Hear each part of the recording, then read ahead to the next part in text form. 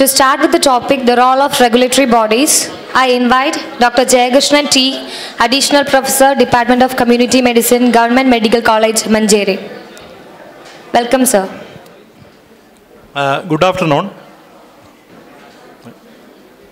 ഇതുവരെ ഈ ഊണിൻ്റെ സമയം വരെ നമ്മൾ ഇവിടെ വളരെ വികാരപരമായിട്ട് എത്തിക്സ് കേൾക്കുകയും അനുഭവിക്കുകയായിരുന്നു ചെയ്തത്. അപ്പോൾ ആഫ്റ്റർനൂണിലെ session role of regulatory bodies എന്നതാണ് എനിക്ക് തന്നുള്ള സെഷൻസ്. എൻ്റെ ടോപ്പിക്ക്. ഈ പരിപാടി സംഘടിപ്പിക്കാനായിട്ട് എന്നെ ബന്ധപ്പെട്ടത് ചികിത്സാ നീതിയുടെ ഭാരവാഹിയായ ഡോക്ടർ പ്രിൻസ് ആയിരുന്നു. അദ്ദേഹം ഇന്ന് ആദ്യമായിട്ട് നേരിട്ട് കാണുകയാണ്. ഫോണിലൂടെ പലപ്പോഴും സംസാരിച്ച് സുഹൃത്തായിട്ടുണ്ട്, ഇന്ന് നേരിട്ട്. അപ്പോൾ അദ്ദേഹം പറഞ്ഞത് റെഗുലേറ്ററി ബോഡിയായിട്ട് ഇപ്പോൾ ഇന്ത്യയിൽ സ്ഥാപിക്കാൻ ഉദ്ദേശിക്കുന്ന വിവാദമായിട്ടുള്ള നാഷണൽ മെഡിക്കൽ കമ്മീഷൻ ബില്ല് അതിനെക്കുറിച്ച്. അപ്പോൾ അതിനെക്കുറിച്ചാണ് ഞാൻ സംസാരിക്കാൻ ഉദ്ദേശിക്കുന്നത്. നിയമവിദ്യാർത്ഥികളായ നിങ്ങൾക്ക് റോൾ ഓഫ് റെഗുലേറ്ററി ബോഡീസ് നേരിട്ട് തന്നെ റോൾസ് നിങ്ങൾക്ക് വായിച്ച് മനസ്സിലാക്കാം. ഒരു അധ്യാപകൻ എന്ന നിലയിൽ, ഒരു മെഡിക്കൽ അധ്യാപകൻ എന്ന നിലയിൽ ഞാൻ കുട്ടികളെ പഠിപ്പിക്കാൻ ഉദ്ദേശിക്കുന്നത്, മെഡിക്കൽ വിദ്യാർത്ഥിയെ ലോ സ്റ്റുഡൻസ് ആയാലും, നിങ്ങളുടെ അനലിറ്റിക് ആൻഡ് ക്രിട്ടിക്കൽ സ്കിൽസ് വളർത്തുക എന്നുള്ളതാണ്. ഒരു കാഴ്ച വെറുതെ നോക്കുക മാത്രമല്ല, കാണുക മാത്രമല്ല, ഏത് സംഭവത്തെയും നോക്കുക എന്നുള്ളതാണ് ബോധപൂർവം. അതുകൊണ്ട് തന്നെ നാഷണൽ മെഡിക്കൽ കമ്മീഷനെ അല്ലെങ്കിൽ ഇന്ത്യയിലെ റെഗുലേറ്ററി ബോഡീസ്, എന്തിനാണ് റെഗുലേറ്ററി ബോഡീസ്, എന്താണ് ഇന്ത്യയിൽ ഇപ്പോൾ നിലവിലുള്ള റെഗുലേറ്ററി ബോഡീസ്, അതിൻ്റെ അപാകതകൾ എന്തായിരുന്നു, ഇനി ഈ അപാകതകൾ പരിഹരിച്ച് ഇപ്പോൾ മുന്നോട്ട് വെച്ചിട്ടുള്ള നാഷണൽ മെഡിക്കൽ കമ്മീഷൻ മെഡിക്കൽ റെഗുലേഷനായിട്ട് വെച്ചിട്ടുള്ള ഇതാണ്. അതിനൊരു ക്രിട്ടിക്കൽ വ്യൂ നടത്താനുള്ള ഒരു ഓട്ട പ്രദർശനമാണ് എൻ്റെ ഈ 30 മിനിറ്റിലെ പ്രസൻറ്റേഷൻ കൊണ്ട് ഉദ്ദേശിക്കുന്നത്. ഇനി ഇതിൻ്റെ പ്രത്യേകത, കഴിഞ്ഞ സെഷനിൽ തന്നെ ഇവിടെ പറയുകയുണ്ടായി, മെഡിക്കൽ എത്തിക്സിൽ ഏറ്റവും പ്രധാനപ്പെട്ട കാര്യം, മെഡിക്കൽ എത്തിക്സ് ചർച്ച ചെയ്യപ്പെടുന്ന വിവാദമാവുന്നത് തന്നെ ഒന്ന് മെഡിക്കൽ ചികിത്സാ ഹെൽത്ത് കെയർ ഒന്ന് കമേഴ്ഷ്യലൈസ് ചെയ്യപ്പെട്ടു, ഒന്നാമത്തെ കാര്യം. അപ്പോൾ ഈ കമേഴ്ഷ്യലൈസേഷൻ്റെ അതിൻ്റെ ഭാഗം തന്നെയായിരിക്കണം നമ്മളിപ്പോൾ ജീവിക്കുന്നത്. നമ്മൾ നിയന്ത്രിക്കുന്നത് ഒരു മാർക്കറ്റ് ബേസ്ഡ് ലോകത്തിലാണ് നമ്മൾ ജീവിക്കുന്നത്. അതിൻ്റെ ഭാഗമായിട്ട് തന്നെ നമ്മുടെ ഇപ്പോഴത്തെ പ്രധാനമന്ത്രി അല്ലെങ്കിൽ ഇന്നത്തെ കേന്ദ്ര ഗവൺമെൻറ് മെഡിക്കൽ കെയറിൽ സ്ട്രാറ്റജിക് പർച്ചേസ് എന്നൊരു വേർഡ് ഉപയോഗിച്ചിട്ടുണ്ട്. മെഡിക്കൽ കെയർ ഇനി മുതൽ സ്ട്രാറ്റജിക് പർച്ചേസ് ആയിരിക്കും. ഞാനും ഈ വേദിയിൽ അല്ലെങ്കിൽ ഇവിടെ ഇരിക്കുന്ന എൻ്റെ സുഹൃത്ത് രാധാകൃഷ്ണൻ, ഡോക്ടർ ബ്രഹ്മപുത്ര എന്നൊക്കെ സ്വപ്നം കണ്ടത് യൂണിവേഴ്സൽ ഹെൽത്ത് കെയർ എന്നൊരു ലോകത്തിനെ കുറിച്ചായിരുന്നു. കാരണം ഗവൺമെൻറ് തന്നെ, സർക്കാർ തന്നെ എല്ലാ ജനങ്ങൾക്കും ആരോഗ്യം റൈറ്റ് എന്ന നിലയിലും എല്ലാ സേവനങ്ങളും എത്തിച്ചു കൊടുക്കുന്നത്. അതിൽ നിന്ന് മാറി യൂണിവേഴ്സൽ ഹെൽത്ത് കവറേജ്, ഹെൽത്ത് നിങ്ങളെ കവറേജ് ചെയ്യും. ആര് കവറേജ് ചെയ്യും? ഇൻഷുറൻസ് കവറേജ് ചെയ്യും. അതുകൊണ്ട് തന്നെ ഇനി നിങ്ങൾക്ക് നിങ്ങളുടെ ഇന്നിവിടെ ലോ കോളേജിൽ പഠിക്കുന്ന വിദ്യാർത്ഥികൾക്ക് ഭാവിയിൽ കൂടുതൽ പ്രൊഫഷണൽ നിങ്ങൾ കോടതിയിൽ അപ്പിയർ ചെയ്യുക, ചിലപ്പോൾ ഇൻഷുറൻസ് കമ്പനിയും ക്ലയൻറ്റും തമ്മിലുള്ള കേസുകളിലായിരിക്കും. മെഡിക്കൽ ഇതിനെക്കുറിച്ചുള്ള കേസുകൾ കൂടുതലുണ്ടാവും. അതുകൊണ്ട് തന്നെ ഈ വിഷയം തിരഞ്ഞെടുത്ത ഇതിൻ്റെ നിങ്ങൾ ടീച്ചേഴ്സിനെയും ചികിത്സാ നീതി ഭാരവാഹികളെയും ഞാൻ മനസ്സുകൊണ്ട് അഭിനന്ദിക്കുകയാണ്. ഈ കാര്യത്തിലേക്ക് വരാം.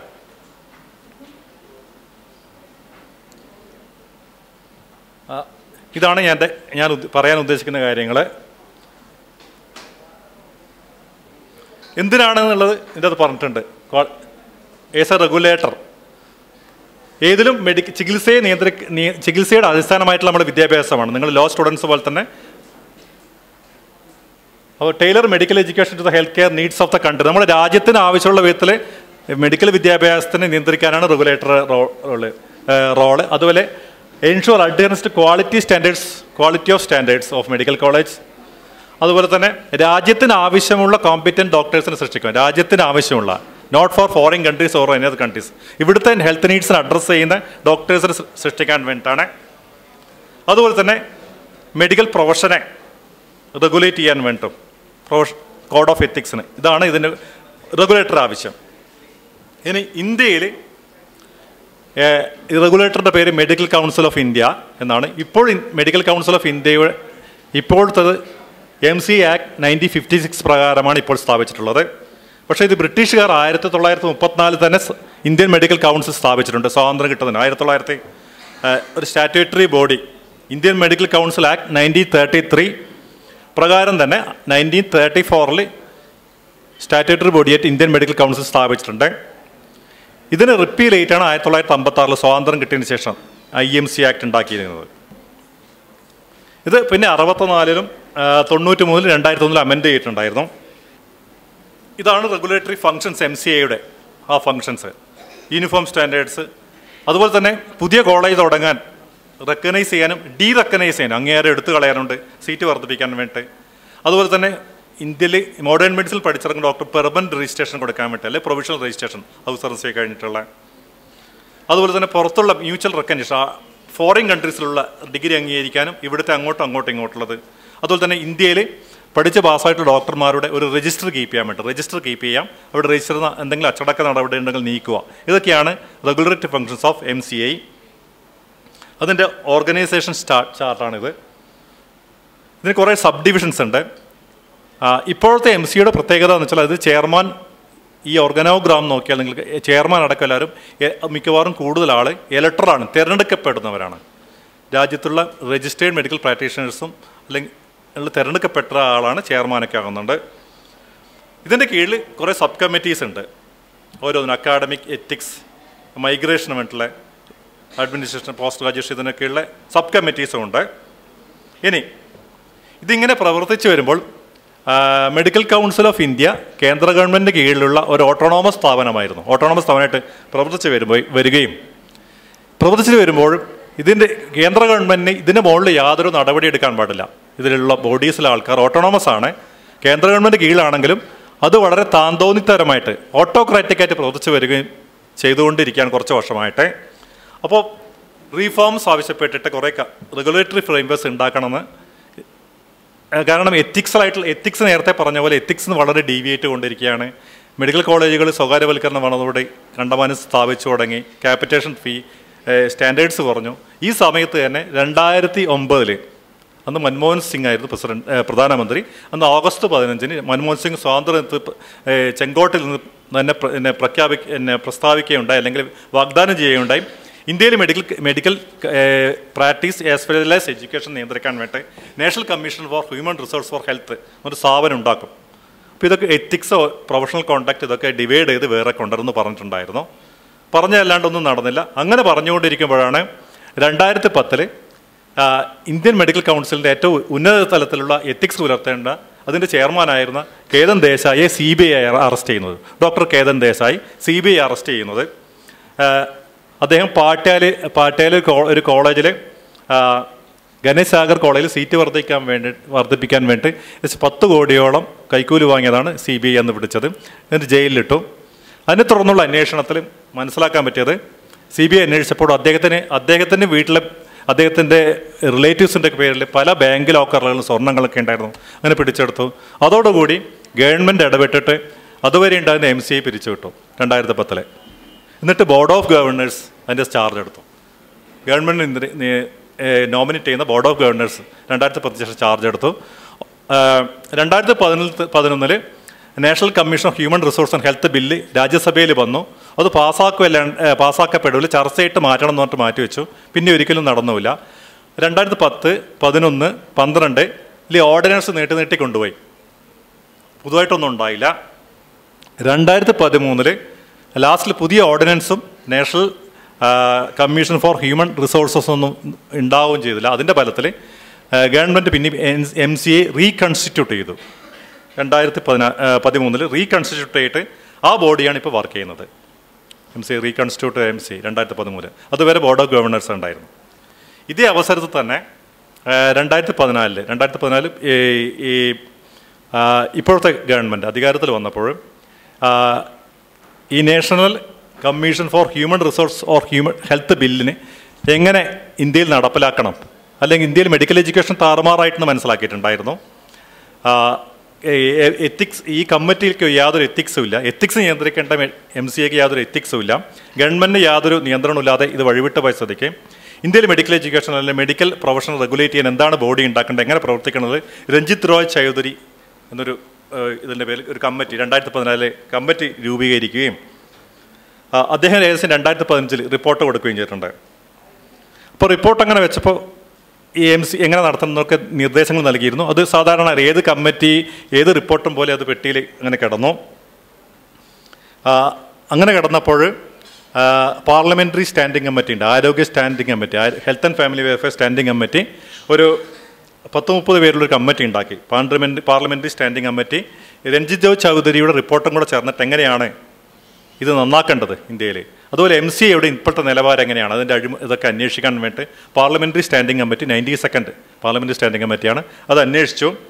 അത് പല സ്ഥലത്ത് ഇൻ്റർവ്യൂ നടത്തിയിട്ടും വിസിറ്റ് നടത്തിയിട്ടും സജഷൻസ് പറഞ്ഞിട്ടൊക്കെ വളരെ വിശദമായിട്ട് 6 മാസത്തോളം എടുത്തിട്ട് 2015 സെപ്റ്റംബറിൽ അത് സ്ഥാപിക്കപ്പെട്ടു.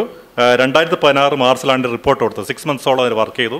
കേരളത്തിൽ നിന്ന് അതിൻ്റെ പ്രതിനിധി MK രാഘവൻ, TN സീമയും അതിൽ മെമ്പേഴ്സായിരുന്നു പാർലമെൻ്ററി സ്റ്റാൻഡിംഗ് കമ്മിറ്റി. അത് റിപ്പോർട്ട് കൊടുത്തു.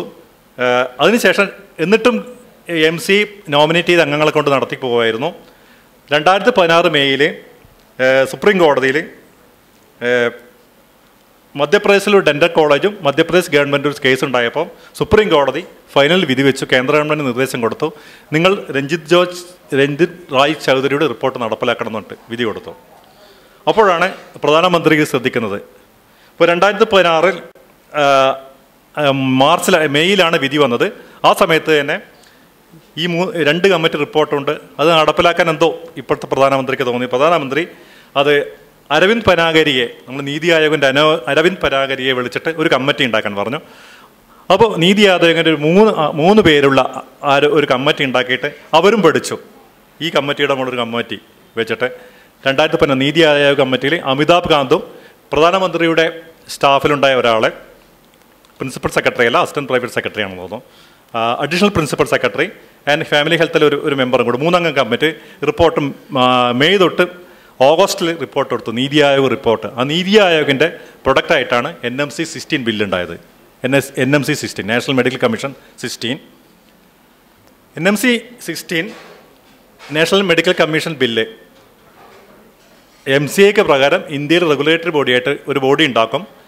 അത് Ranjith Roy ചൗധരിയും parliamentary standing committee പറഞ്ഞതുപോലെ അനുസൃതമായിട്ട് ഭേദഗതിയിലൂടെ സമർപ്പിക്കുന്ന പറഞ്ഞത്. അത് 2016 ഓഗസ്റ്റിൽ ഗവൺമെൻറ്റിൻ്റെ മുമ്പിൽ വരികയും അത് നവംബറോടുകൂടി വെബ്സൈറ്റിൽ പ്രസിദ്ധീകരിക്കുകയും ചെയ്തു, അതിന് കരട് രേഖയ്ക്ക് വേണ്ടി. അപ്പോൾ തന്നെ അതിൻ്റെ അകത്ത് എതിർപ്പുണ്ടായി. IMA ബാക്കിയുള്ള സംഘടനകളൊക്കെ അതിൽ പറ്റില്ല എന്ന് പറഞ്ഞു. അത് അന്നേരം ഫ്രീസ് ചെയ്ത് അത് കൂടുതൽ ജനങ്ങളിലേക്ക് അതിൻ്റെ കൂടുതൽ സജഷൻസ് ഇൻവൈറ്റ് ചെയ്ത് വെബ്സൈറ്റിൽ പ്രസിദ്ധീകരിക്കപ്പെട്ടു. അതിന് 20,000-ഓളം പരാതികൾ അതിൻ്റെ കംപ്ലയിൻറ്റ് കിട്ടിയിട്ട് പുതിയ പ്രൊഡക്റ്റാണ് 2017 നാഷണൽ മെഡിക്കൽ കമ്മീഷൻ ബില്ലായിട്ട് നമ്മുടെ മുമ്പിൽ വന്നിരിക്കുന്നത്. ഇത് 2017 ഡിസംബർ 15-നാണെന്ന് തോന്നുന്നു പ്രസിഡന്റ് ഒപ്പിട്ടു. ഡിസംബർ ലാസ്റ്റ് വീക്കിൽ ലോകസഭയിൽ വെച്ചു. ജനുവരി 2-ന് നാഷണൽ മെഡിക്കൽ കമ്മീഷൻ ബിൽ 2017 രാജ്യസഭയിൽ വെക്കുന്നുണ്ട് ജനുവരി 2-ന്. അന്നാണ് ഇന്ത്യയിൽ IMAയുടെ ആഭിമുഖ്യത്തിൽ അല്ലെങ്കിൽ മെഡിക്കൽ സ്റ്റുഡൻസൊക്കെ, ഇന്ത്യയിലുള്ള മെഡിക്കൽ സ്റ്റുഡൻസും കൂടി മെഡിക്കൽ ബന്ദ് ആചരിച്ചു ഇതിനെതിരെ. അതാണ് ഇതിൻ്റെ ചരിത്ര evolution. National medical commission NMC 17 ഇതാണ് അതിൻ്റെ ക്രോണോളജി റെഗുലേറ്ററി ബിൽസിൻ്റെ. ഇനി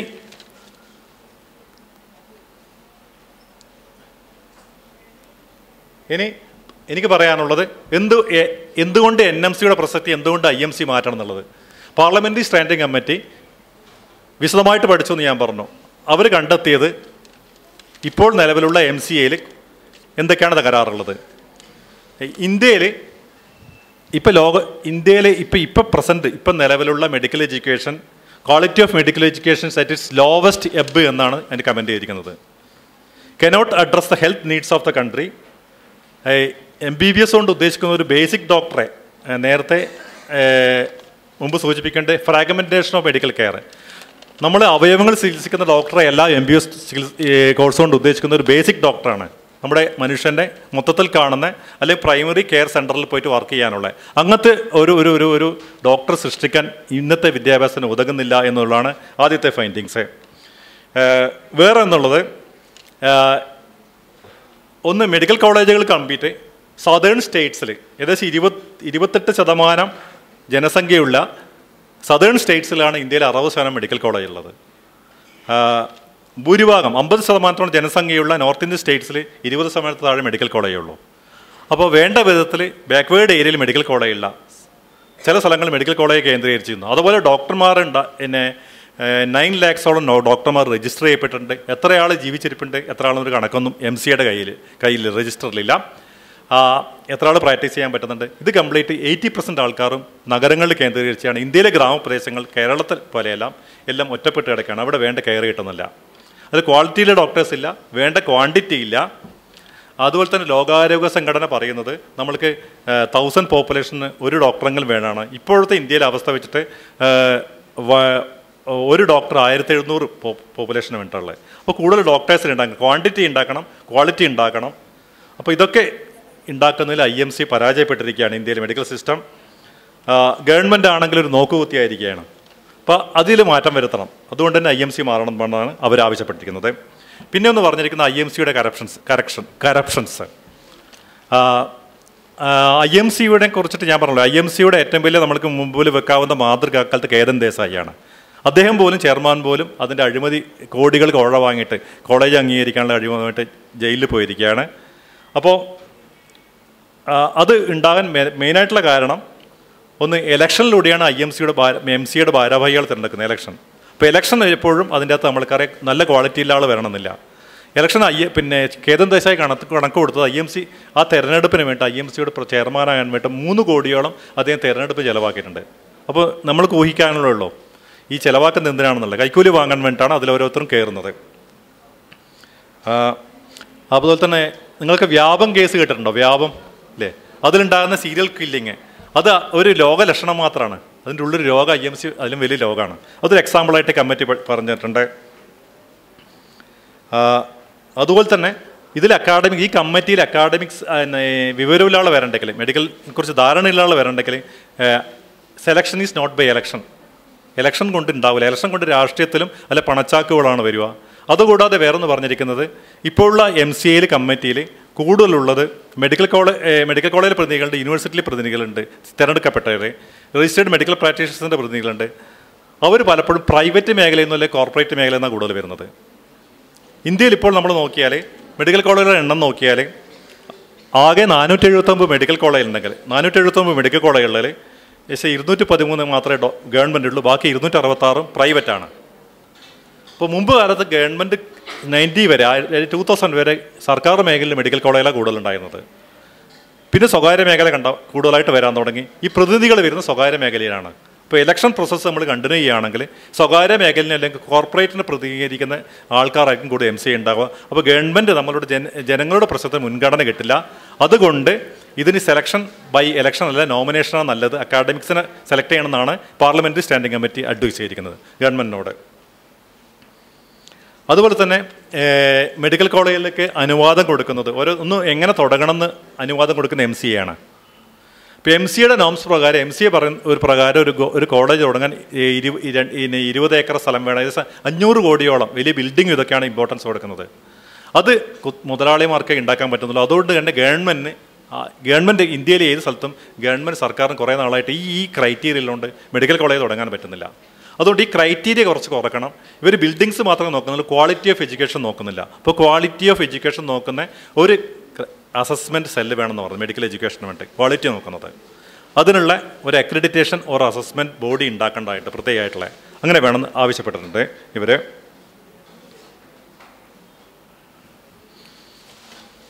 പിന്നെ അതുപോലെ തന്നെ MCA അംഗീകാരം കൊടുത്ത് സ്റ്റാർട്ട് ചെയ്താലും ഓരോ കൊല്ലത്തിലും MCAയുടെ ഇൻസ്പെക്ടേഴ്സ് പോയിട്ട് എക്സാം ചെയ്യണം. ഇതിന് ഇൻസ്പെക്ടേഴ്സ് വരുന്നത്. ഈ ഇൻസ്പെക്ടേഴ്സിനെ തിരഞ്ഞെടുക്കാൻ യാതൊരു ക്വാളിഫിക്കേഷൻസ് ഇല്ല. ആ വർഷം പോയ 250ഓളം ഇവർ അന്വേഷിച്ച ആ വർഷം 250ഓളം ഇൻസ്പെക്ഷൻ നടന്നതിൽ 100 പേര് അന്നേരം ബീഹാറിൽ നിന്നുള്ള ഡോക്ടർമാരായിരുന്നു പറയുന്നത്. അതിൽ തന്നെ പോയത് പിന്നെ ഏകദേശം അവർ കുറേ പേര് 2 തൊട്ട് 10ഓളം ഇൻസ്പെക്ഷൻ പോയിട്ടുണ്ട്. ഇൻസ്പെക്ഷൻ അവർ സെലക്ട് ചെയ്ത് പോയത് പ്രൈവറ്റ് കോളേജിലേക്കാണ്. ഗവൺമെൻറ് കോളേജിൽ പോകാൻ ഇൻസ്പെക്ടേഴ്സ് ഇല്ല. പോകുന്നവർ കുറച്ചാൽ സീരിയലായിട്ടുള്ള ഇൻസ്പെക്ടേഴ്സാണുള്ള ഇൻസ്പെക്ടേഴ്സിന് ക്വാളിഫിക്കേഷൻസ് ഇല്ല. അപ്പോൾ പലതിലും അവർ കൈക്കൂലി വാങ്ങിയായിട്ട് എൻ്റെ തെളിഞ്ഞിട്ടുണ്ട് കോളേജിന് അംഗീകാരം കൊടുക്കാൻ വേണ്ടി. അപ്പോൾ ആ സിസ്റ്റം മാറ്റണം എന്ന് അവർ പറഞ്ഞിട്ടുണ്ട്. അതുകൊണ്ട് തന്നെ പലപ്പോഴും ഗവൺമെൻറ് പ്രൈവറ്റ് കോളേജിൽ പോകുമ്പോൾ ഇൻസ്പെക്ഷൻ പോകുമ്പോൾ പലപ്പോഴും പേഷ്യൻസിനെ അല്ല വാടക കൊണ്ടുവന്ന് കടത്തുന്ന അനുഭവം ഉണ്ടായിട്ടുണ്ട്. ബസ്സിൽ കൊണ്ടുപോയി അല്ലെങ്കിൽ ഫ്രീ ക്യാമ്പ് നടത്തും. ഇവിടെ തന്നെ നിങ്ങൾക്ക് അറിയാവുന്നതായിരിക്കും. ഡോക്ടേഴ്സിനെ വാടക ഗോസ്റ്റ് ഫാക്കൽറ്റി എന്ന് പറയും. ആരെങ്കിലും വാടക എടുത്ത് കൊണ്ടുവരും. അതുപോലെ പേഷ്യൻസിനെ വെറുതെ പേഷ്യൻസ് അല്ലാത്ത ആളെ വന്ന് കടത്തുന്ന ഫേക്ക് പേഷ്യൻസിനെ കൊണ്ട് കടത്തുന്ന ഇതുണ്ടായിട്ടുണ്ട്. നേരെ മറിച്ച് ഗവൺമെൻറ് മെഡിക്കൽ കോളേജിൽ പോയപ്പോൾ കഴിഞ്ഞ വർഷം കോഴിക്കോട് മെഡിക്കൽ കോളേജിലൊക്കെ വന്നപ്പോഴുള്ള കൃത്യമായിട്ട് അത് ഡിഫക്റ്റ് എഴുതി വെക്കുന്നുണ്ട്. എൻ്റെ ഡിപ്പാർട്ട്മെൻറ്റിൽ വന്നിട്ട് അംഗീകാരം കിട്ടാതിരിക്കാൻ ഒരു കാര്യം പറഞ്ഞത്, അന്ന് അവിടെ പുറത്ത് പണിയെടുക്കുന്നതുകൊണ്ട് അവിടെ ജനലിന് കർട്ടൻ ഇട്ടിരുന്നു, വേണ്ടത്ര വെളിച്ചമില്ല എന്നിട്ട് എഴുതിയിട്ട് കോഴിക്കോട് മെഡിക്കൽ കോളേജിൽ PG കോഴ്സിന് അംഗീകാരം കൊടുക്കാറുണ്ട്. അതുപോലെ തന്നെ ഫിസിക്കൽ പ്രസൻസ് ഉണ്ടായിട്ടില്ലെങ്കിൽ അവർ അംഗീകാരം കൊടുക്കാറില്ല. കാരണം അവർ ക്യാഷ്വൽ പെട്ടെന്നായിരിക്കും ഒരു ദിവസം എമർജൻസി വിസിറ്റ് ചെയ്യുക, ആ ദിവസം ആളില്ലെങ്കിൽ ഇല്ലയെന്ന് എഴുതും. നേരെ മറിച്ച് പ്രൈവറ്റ് കോളേജിൽ അവർ ആനുകൂല്യം കൊടുത്തിട്ട് വളരെ തെളിവുകൾ കിട്ടിയിട്ടുണ്ടായിരുന്നു. അപ്പോൾ അതുകൊണ്ട് ആ സിസ്റ്റം മാറ്റണമെന്നും ഒക്കെ അവർ ഇങ്ങനെ എഴുതി വെച്ചിട്ടുണ്ടായിരുന്നു.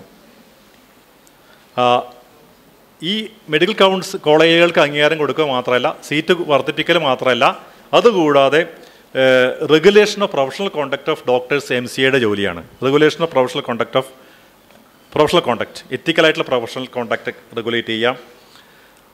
പക്ഷേ MCA 1963 തൊട്ടിട്ട് 2009 വരെയുള്ള വർഷങ്ങൾ, 1963 തൊട്ടിട്ട് അപ്പോൾ 37 + 9 48 വർഷത്തിനുള്ളിൽ ആകെ 150 ഡോക്ടർമാർ മാത്രമേ എന്തെങ്കിലും ശിക്ഷ കൊടുത്തിട്ടുള്ളൂ. ഇത്രയും ലക്ഷക്കണക്കിന് ഡോക്ടേഴ്സ് ഉണ്ടായിട്ട് എത്തിക്കലായിട്ട് എന്തെങ്കിലും ശിക്ഷ കിട്ടി ഇത്രയേ ഉള്ളൂ. അത് മനസ്സിലാക്കുന്നത് ഈ എത്തിക്കൽ committee complete MCA complete medical ഡോക്ടേഴ്സാണ്. അതുകൊണ്ട് തന്നെ ദേ ആർ ഓൺ സെയിം ഫ്ലോക്സ്, ഒരേ തൂവൽ പക്ഷികളാണെന്നാണ് കമ്മിറ്റി പറഞ്ഞത്. അതുകൊണ്ട് തന്നെ ആ ഒരേ തൂവൽ പക്ഷികളൊക്കെ ഉള്ള ഉദാഹരണമാണ് കേതൻ ദേശായി ഏറ്റവും മുമ്പിലുള്ള.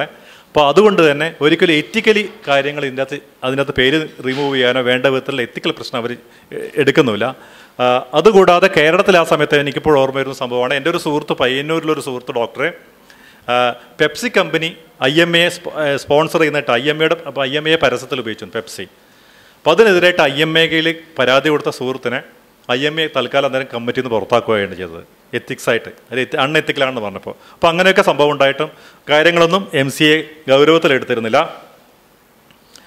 അതുപോലെ തന്നെ ഒരു എക്സാമ്പിൾ പറഞ്ഞത്, റെഗുലേഷൻ്റെ കാര്യം പറഞ്ഞപ്പോൾ ഡോക്ടേഴ്സിനെ നമ്മുടെ ചികിത്സ നേരത്തെ പറഞ്ഞ പോലെ രോഗിയുടെ കാര്യമായിരിക്കണം നമ്മൾ മുൻഗണന കൊടുക്കേണ്ടത്. അതുകൊണ്ട് തന്നെ ചികിത്സിക്കുന്ന ഡോക്ടറുടെ, പ്രിസ്ക്രൈബ് ചെയ്യുന്ന ഡോക്ടറുടെ അല്ലെങ്കിൽ ലാബിലേക്ക് ടെസ്റ്റ് ചെയ്യുന്ന ഡോക്ടറെ എക്സ്റ്റേണൽ ഫോഴ്സസ് ഇൻഫ്ലുവൻസ് ചെയ്യാൻ പാടില്ല. അതുകൊണ്ട് തന്നെ ഫാർമ കമ്പനിയായിട്ട് ബന്ധപ്പെട്ട കമ്പനികളിൽ നിന്ന് നേരിട്ടോ അല്ലാതെയോ പിന്നെ നമ്മൾ ഗിഫ്റ്റ് സ്വീകരിക്കുന്ന ഡോക്ടേഴ്സിനെ അത് വിലക്കിയിരുന്നു 2002 ബില്ലിൽ. പക്ഷേ 2014 ഇതേ MCA യോഗം ചേർന്ന് ഡോക്ടേഴ്സിന് ഗിഫ്റ്റ് അല്ലെങ്കിൽ വേറെ സാമ്പത്തികമായിട്ട് വാങ്ങിക്കൂടാ, ഡോക്ടേഴ്സ് അസോസിയേഷന് വാങ്ങാം എന്ന് പറഞ്ഞിട്ടുണ്ടായിരുന്നു. അത് സുപ്രീം കോടതിയെ വിമർശിച്ചിരുന്നു. കാരണം ഒരു വ്യക്തിക്ക് വാങ്ങാൻ പറ്റില്ലെങ്കിൽ ഒരു അസോസിയേഷൻ വാങ്ങുന്നത് അത് സെയിം ആണെന്നുള്ളതിൽ. അപ്പോൾ എത്തിക്കലി അതുകൊണ്ട് തന്നെ MCA പരാജയപ്പെട്ടു എന്ന് പറഞ്ഞിട്ടുണ്ടായിരുന്നു ഈ കമ്മിറ്റി. പിന്നെ ക്ലിനിക്കൽ എസ്റ്റാബ്ലിഷ്മെൻറ്റ് ആക്ട് 2010 കേന്ദ്ര ഗവൺമെൻറ് പാസ്സാക്കിയിട്ടുണ്ട്. കേരളത്തിൽ ഇപ്പോൾ അടുത്ത് പാസ്സാക്കിയിട്ടുണ്ട്. അതൊക്കെ നടപ്പിലാക്കി സംസ്ഥാനത്തിൽ കൂടുതൽ നിയന്ത്രണങ്ങൾ വേണം എത്തിക്കലി എന്നും കൂടെ ഈ കമ്മിറ്റി പറഞ്ഞിട്ടുണ്ടായിരുന്നു. വേറൊരു കാര്യമുള്ള, പ്രാക്ടീസ് ചെയ്യാനുള്ള ഡോക്ടേഴ്സിൻ്റെ, ഇന്ത്യയിൽ പ്രാക്ടീസ് ചെയ്യാൻ ഡോക്ടേഴ്സ് പാസ്സായി കഴിഞ്ഞാലുടൻ ഇന്ത്യൻ മെഡിക്കൽ രജിസ്റ്റർ തയ്യാറാക്കണം. നമ്മൾ ട്രാവൻകൂർ ഓരോ സ്റ്റേറ്റിലുണ്ട്, അത് പിന്നെ സെൻട്രൽ MCAയിലെ രജിസ്റ്ററിലേക്ക് പോകും. ആ രജിസ്റ്ററിൽ ഞാൻ പറഞ്ഞല്ലോ 9.3 lakhs രജിസ്റ്റേർഡിൽ ആളുണ്ട്. പക്ഷേ എത്ര ആൾ ജീവിച്ചിരിക്കുന്നുണ്ട്, എത്ര ആൾ മരിച്ചു പോയിട്ടുണ്ട്, എത്ര ആൾ ഇന്ത്യയിലുണ്ട്, ഇതൊന്നും കണക്ക് MCAയുടെ കയ്യിലില്ല. അതുകൊണ്ട് വ്യാജ ഡോക്ടർ മാറിയ ഒരു കണക്കില്ല. അതുകൊണ്ട് അത് റെഗുലേറ്റ് ചെയ്യാനും ഇന്ത്യയിൽ വേണ്ട സംവിധാനം ഉണ്ടാകണമെന്ന് ഈ കമ്മിറ്റി ആവശ്യപ്പെട്ടിട്ടുണ്ട്. ഇതൊക്കെ പറഞ്ഞ ഇതാണ് കമ്മിറ്റിയുടെ നിർദ്ദേശം. അതുകൊണ്ട് തന്നെ MCA മാറ്റണം എന്നാണ് നമ്മുടെ രാഷ്ട്രീയക്കാരും ഉദ്യോഗസ്ഥരും ഉൾപ്പെടുന്ന വിശദമായിട്ട് പഠിച്ച മെഡിക്കൽ കൗൺസിലിൻ്റെ കമ്മിറ്റി ഗവൺമെൻറ്റിനോട് ആവശ്യപ്പെട്ടിരിക്കുന്നത്. മെഡിക്കൽ കൗൺസിൽ ഓഫ് ഇന്ത്യയുടെ പ്രസക്തി നഷ്ടപ്പെട്ടിരിക്കുന്നത്, അതിൻ്റെ സെൻറ്റൻസ് തായ്വേരടക്കം അത് നമുക്ക് പുനർനിർമ്മിക്കാൻ പറ്റാത്ത വിധത്തിൽ അത് നഷ്ടപ്പെട്ടിരിക്കുന്നു. അത് ഗവൺമെൻറ് രഞ്ജിത് റോയ് ചൗധരി പറഞ്ഞിട്ടുണ്ടായിരുന്നു 4 കമ്മിറ്റികൾ വേണമെന്ന്. ഒന്ന് അണ്ടർ ഗ്രാജുവേറ്റ് എഡ്യൂക്കേഷന് വേണ്ടി, രണ്ടാമത്തെ പോസ്റ്റ് ഗ്രാജുവേറ്റ് എഡ്യൂക്കേഷന് വേണ്ടി, മൂന്നാമത്തേത് അക്രഡിറ്റേഷൻ കോളേജിൽ അംഗീകരിക്കാൻ വേണ്ടിയിട്ട് സിലബസ് കരിക്കുലം തയ്യാറാക്കാൻ വേണ്ടി, നാലാമത്തെ എത്തിക്സിന് വേണ്ടി, എത്തിക്സിന് രജിസ്റ്റർ. ഈ 4 കമ്മിറ്റികളാണ് രഞ്ജിത് റോയ് ചൗധരി പറഞ്ഞത്. അതുപോലെ നടപ്പിലാക്കണം എന്നാണ് പാർലമെൻറ്റ് സ്റ്റാൻഡിംഗ് കമ്മിറ്റി ഗവൺമെൻറ്റിന് റിപ്പോർട്ട് കൊടുത്തത്. ഈ റിപ്പോർട്ട് കൊടുത്തത് 2015 സെപ്റ്റംബറിലായിരുന്നു കൊടുത്തത്. ഇപ്പോൾ രഞ്ജിത് റോയ് ചൗധരി അതുകൂടാതെ ഈ committee council, national medical council എന്ന ആശയം മുന്നോട്ട് വെച്ച് രഞ്ജിത് റോയ് ചൗധരി ആയിരുന്നു 2015 തന്നെ. ഇതിൽ അദ്ദേഹം പറഞ്ഞിരിക്കുന്നത്, ഇതിൽ 50% സംസ്ഥാന നോമിനി 50% കേന്ദ്ര ആയിരിക്കണം, അങ്ങനെ ഈക്വൽ ആയിരിക്കണം. കാരണം ഇന്ത്യയുടെ ഭരണഘടന പ്രകാരം സ്റ്റേറ്റ് ആരോഗ്യം എന്നത് സ്റ്റേറ്റ് സബ്ജക്റ്റാണ്, കേന്ദ്ര ഗവൺമെൻറ് സബ്ജക്റ്റ് അല്ല, സ്റ്റേറ്റ് സബ്ജക്റ്റാണ്. അതുകൊണ്ട് തന്നെ സംസ്ഥാനങ്ങൾക്ക് വേണ്ട പ്രാതിനിധ്യം കൊടുക്കണമെന്ന് ആവശ്യപ്പെട്ടിട്ടുണ്ടായിരുന്നു. ഇൻസ്പെക്ഷൻ രാജ് വേണ്ട എന്നാണ് അദ്ദേഹം പറഞ്ഞത്. മെഡിക്കൽ കൗൺസിലിൻ്റെ ഇൻസ്പെക്ഷൻ എന്ന് പറഞ്ഞിട്ടുള്ളത് ആ രാജ് ഉണ്ടല്ലോ, അത് വേണ്ട, അത് കൈക്കൂലി പ്രോത്സാഹിപ്പിക്കുക. അതിന് പകരം ഒരു അക്രഡിറ്റേഷൻ കമ്മിറ്റി ഗവൺമെൻറ് തലത്തിൽ ഉണ്ടാക്കണം, അക്രഡിറ്റേഷൻ കമ്മിറ്റി കോളേജുകൾക്ക് വേണ്ടിയിട്ട്. അതുപോലെ തന്നെ ക്വാളിറ്റി ഓഫ് മെഡിക്കൽ എഡ്യൂക്കേഷനെ കുറിച്ചിട്ട് ഈ കമ്മിറ്റി പറഞ്ഞത് ഇന്ത്യയിൽ പഠിക്കുന്ന മെഡിക്കൽ കോളേജ് വിദ്യാർത്ഥികൾ കൂടുതൽ തിയറിയാണ് കൂടുതൽ പഠിക്കുന്നത്. തിയറി അവർക്ക് നമ്മുടെ നാട്ടിൽ അവർ പുറത്തിറങ്ങി കഴിഞ്ഞാൽ ഇൻഡിപെൻഡൻ്റായിട്ട് പ്രാക്ടീസ് ചെയ്യാനുള്ള ഒരു സൗകര്യം ഉണ്ടാക്കണം. അതിനുവേണ്ടി അദ്ദേഹം നിർദ്ദേശിച്ചത്, ഇപ്പോൾ നമ്മൾ മെഡിക്കൽ കോളേജിൽ ട്രെയിൻ ചെയ്യുന്നത് ടെർഷറി കെയർ, എല്ലാ ഹൈടെക് ആയിട്ടുള്ള സാധനങ്ങൾ വെച്ച് ത്രിതല ഏറ്റവും ഉന്നതമായ തലത്തിലാണ് ട്രെയിൻ ചെയ്യുന്നത്. അതുകൊണ്ട് തന്നെ അവർക്ക് പഠിച്ച് പുറത്തിറങ്ങിയാൽ അവർക്ക് പ്രാഥമിക ആരോഗ്യ കേന്ദ്രങ്ങളിൽ പോയിട്ട് ഇൻഡിപെൻഡൻ്റായിട്ട് പ്രാക്ടീസ് ചെയ്യാനുള്ള ആ സ്കില്ല് ഉണ്ടാകുന്നില്ല. അതുകൊണ്ട് അവരുടെ training district hospital, taluk hospital അതുപോലെ സ്ഥലത്ത് വെച്ച് നടത്തണമെന്നും അവരുടെ ഇൻഡിവിജ്വലായിട്ട് പ്രാക്ടീസ് ചെയ്യാനുള്ള കഴിവുണ്ടാക്കണമെന്നും. രണ്ടാമത് ആവശ്യപ്പെട്ടത്, ഇപ്പോൾ മെഡിക്കൽ കോളേജിലെ MBBS പഠനം കഴിഞ്ഞാൽ അടുത്ത ദിവസം ചെയ്യുന്നത് ഓരോ വിദ്യാർത്ഥിയും അല്ലെങ്കിൽ അങ്ങനെ ചെയ്യാൻ നിർബന്ധിക്കപ്പെടുന്നത് അവർ PG പ്രിപ്പയർ ചെയ്യാൻ വേണ്ടിയിട്ടാണ്. അതിനുശേഷം അവർക്ക് ബുക്കോ അല്ലെങ്കിൽ കോച്ചിങ് സെൻറ്ററിലോ പോയിട്ട് പഠിക്കേണ്ടി വരുന്നുണ്ട് PG എൻട്രൻസിന് വേണ്ടി. അതുകൊണ്ട് തന്നെ ഹൗസറൻസി എന്ന് പറയുന്നത് ഒരു പ്രാക്ടിക്കലായിട്ടുള്ള ഒരു സ്കില്ലും ചെയ്യാൻ പറ്റുന്നില്ല, അവർക്ക് കൂടുതൽ പിന്നെയും പഠിക്കേണ്ടി വരുന്നുണ്ട്. അതുകൊണ്ട് ഒന്ന് അവർക്ക് ഈ PG എൻട്രൻസിനുള്ള ഈ എക്സാമിനേഷൻ ഹൗസറൻസിക്കും ഫൈനൽ ഇയർ കഴിഞ്ഞതിനിടയിൽ വെച്ചിട്ട് അന്നേരം തന്നെ നിങ്ങൾ സെലക്ട് ചെയ്യാം. അത് യൂണിവേഴ്സിറ്റിയാണ് നടത്തേണ്ടത്. എന്നിട്ട് അവർ ഹൗസറൻസിക്ക് വിട്ടു, എന്നാൽ അവർക്ക് സ്കിൽ ഡെവലപ്പ് ചെയ്യാൻ പറ്റുള്ളൂ എന്ന് പറഞ്ഞിട്ടുണ്ട്. അതുപോലെ പുറത്ത് പ്രാക്ടീസ് ചെയ്യാൻ വേണ്ടിയിട്ട് നെക്സ്റ്റ് എക്സിറ്റ് ചെയ്യാൻ വേണ്ടിയിട്ട് UK-ലും US-ലും ഉള്ള പോലെ തന്നെ സ്കിൽ ബേസ്ഡ് ആയിട്ടുള്ള അവർക്ക് വേണ്ട കോമ്പിറ്റൻസി ഉണ്ടോ ടെസ്റ്റ് ചെയ്യാനുള്ള ആ വിധത്തിലുള്ള ഒരു ടെസ്റ്റ് ഡിസൈൻ ചെയ്തുണ്ടാക്കണമെന്നും അദ്ദേഹം ആവശ്യപ്പെട്ടിട്ടുണ്ടായിരുന്നു. ഇതാണ് അദ്ദേഹത്തിൻ്റെ നിർദ്ദേശങ്ങൾ. ഇനി ഈ രണ്ട് കമ്മിറ്റിയും ആണ് 2016 വരെ നമ്മൾക്കുണ്ടായിരുന്നത്. അത് നടപ്പിലാക്കാനാണ് സുപ്രീം കോടതി പറഞ്ഞത്.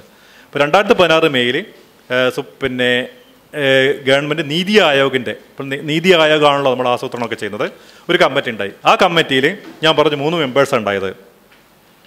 അവർ closely following the spirit of PSC, parliamentary standing കമ്മിറ്റിയുടെ ആ സ്പിരിറ്റ് ഉൾക്കൊണ്ടുകൊണ്ടാണ് റിപ്പോർട്ട് എന്ന് പറഞ്ഞിട്ടാണ് അവരും ആഗസ്റ്റ് മാസം റിപ്പോർട്ട് കൊടുത്തിട്ട് അവർ പറഞ്ഞിട്ടുണ്ട് നോ മാനേജ്മെൻറ്റ് കോട്ട, ശരി തന്നെ, നോ ക്യാപിറ്റേഷൻ ഫീസൊക്കെ ക്യാപിറ്റേഷൻ ഫീ പാടില്ല എന്ന് പറഞ്ഞിട്ടുണ്ട്, മെറിറ്റ് ബേസ്ഡ് ആണ് പറഞ്ഞിട്ടുണ്ട്, ശരി തന്നെ.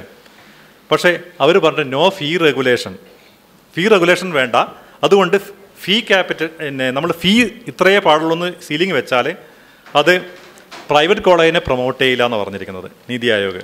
പ്രൈവറ്റ് കൂടുതൽ മുമ്പോട്ട് വരണം, കാരണം ഇത് ലിബറലൈസേഷൻ, വ്യവസായങ്ങൾ മുന്നോട്ട് വരുന്നത് പോലെ തന്നെ മെഡിക്കൽ എഡ്യൂക്കേഷൻ ഒരു വ്യവസായമാണ്. അതുകൊണ്ട് ഇൻവെസ്റ്റേഴ്സിനെ അതിനെ ആകർഷിക്കാൻ വേണ്ടിയിട്ട് നിങ്ങൾ ഫീയിൽ ക്യാപ്പ് വേണ്ട, ക്യാപിറ്റേഷൻ നമ്മൾ ഫീ റെഗുലേഷൻ വെച്ചാൽ ക്യാപിറ്റേഷൻ ഫീ ഉണ്ടാവും, അതുകൊണ്ട് ഫീൽ റെഗുലേഷൻസ് വേണ്ടെന്നാണ് 2016 പറഞ്ഞത്. പിന്നെ ഫീ റെഗുലേറ്ററി അണ്ടർഗ്രൗണ്ട് പേയ്മെൻറ്റ്, ക്യാപിറ്റേഷൻ ഫീ അത് ഉള്ളിൽ കൂടെ പോയി കൊടുക്കും. അതുകൊണ്ട് നമ്മൾക്ക് ഫീ റെഗുലേഷൻ ഗവൺമെൻറ്റിൻ്റെ കമ്മിറ്റി ഉണ്ടല്ലോ, എന്തിനാണ് ക്വാളിറ്റി ബേസ് എഡ്യൂക്കേഷൻ വേണമെന്ന് പറഞ്ഞാൽ അതിന് വിപരീതമായിട്ട് 40% മെഡിക്കൽ കോളേജുകൾ നമുക്ക് ഫീ നിർണ്ണയിക്കാം, ബാക്കി ഇഷ്ടംപോലെ ആയിക്കോട്ടെ. 60% for that means 60% reservation four rich എന്നുള്ള അർത്ഥത്തിലാണ് നമുക്ക് വായിച്ചെടുക്കാവുന്നതാണ് വരികൾക്കിടയിൽ, അങ്ങനെയാണ് പറഞ്ഞത്. അതുപോലെ തന്നെ ലാഭം ഇല്ലെങ്കിൽ അവർ കോളേജ് തുടങ്ങില്ല. പക്ഷേ ഗവൺമെൻറ് തലത്തിൽ പുതിയ വിദ്യാഭ്യാസ സ്ഥാപനം തുടങ്ങാൻ യാതൊന്നും ഈ നീതി ആയോഗിൻ്റെ NMC ബില്ലിൽ 16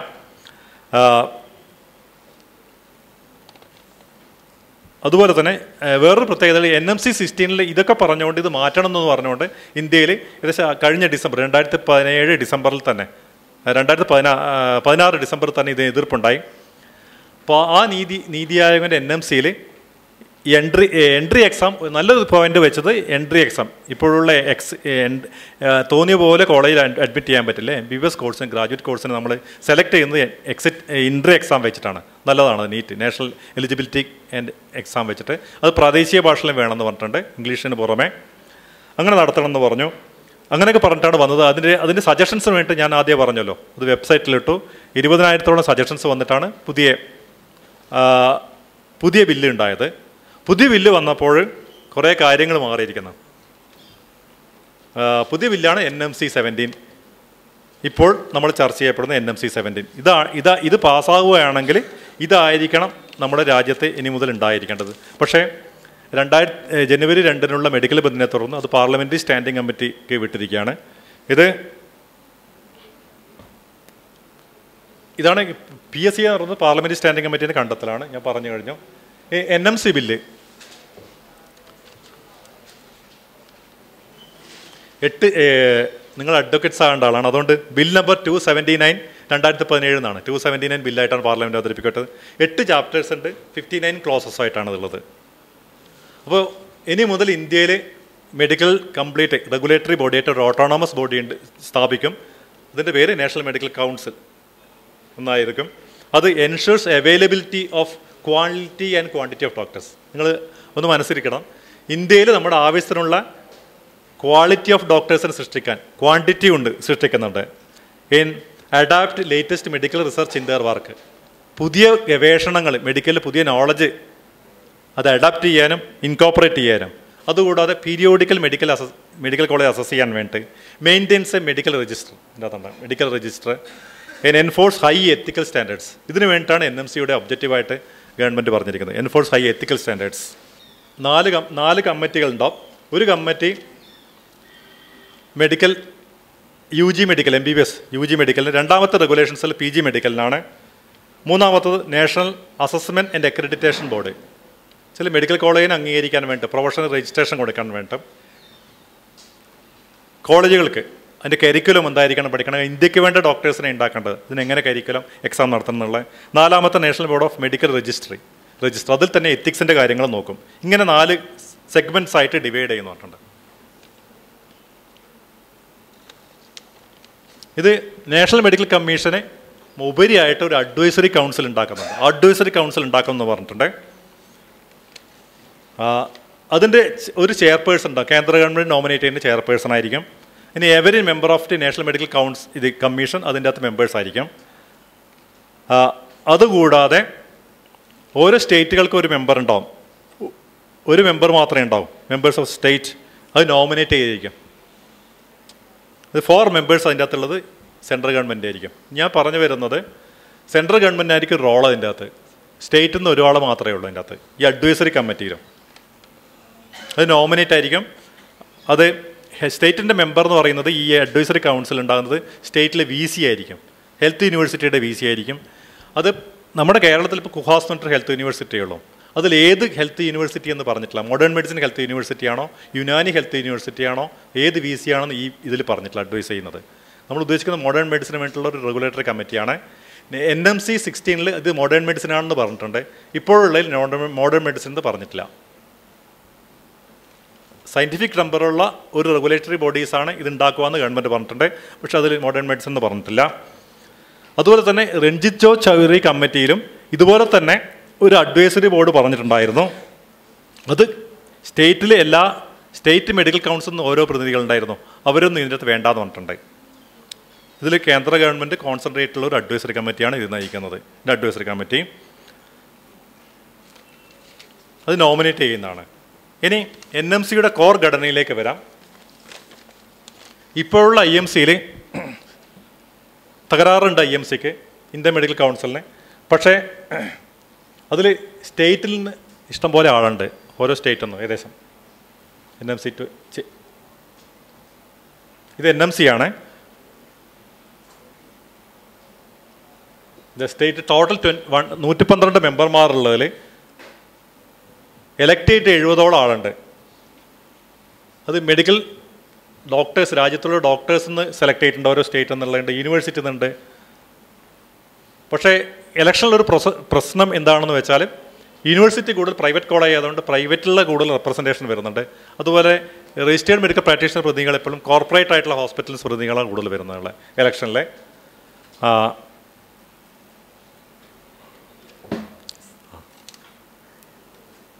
അപ്പോൾ ഇതിലിങ്ങനൊരു ഇത് പറയുന്നുണ്ട് അതിൻ്റെ അകത്ത്. ഇലക്ഷൻ പ്രോസസ്സിൽ നോമിനേറ്റ് ചെയ്യുമ്പോൾ കേന്ദ്ര ഗവൺമെൻറ് കൂടുതൽ ആൾക്കാരാണ് ഇടതുള്ളത്. സ്റ്റേറ്റിന് റെപ്രസെൻറ്റേഷൻ നടപ്പുണ്ട്. ഇന്ത്യയിലെ ഇത് പ്രകാരം സ്റ്റേറ്റ് സബ്ജക്റ്റാണ് ആരോഗ്യം എന്ന് പറയുന്നത്.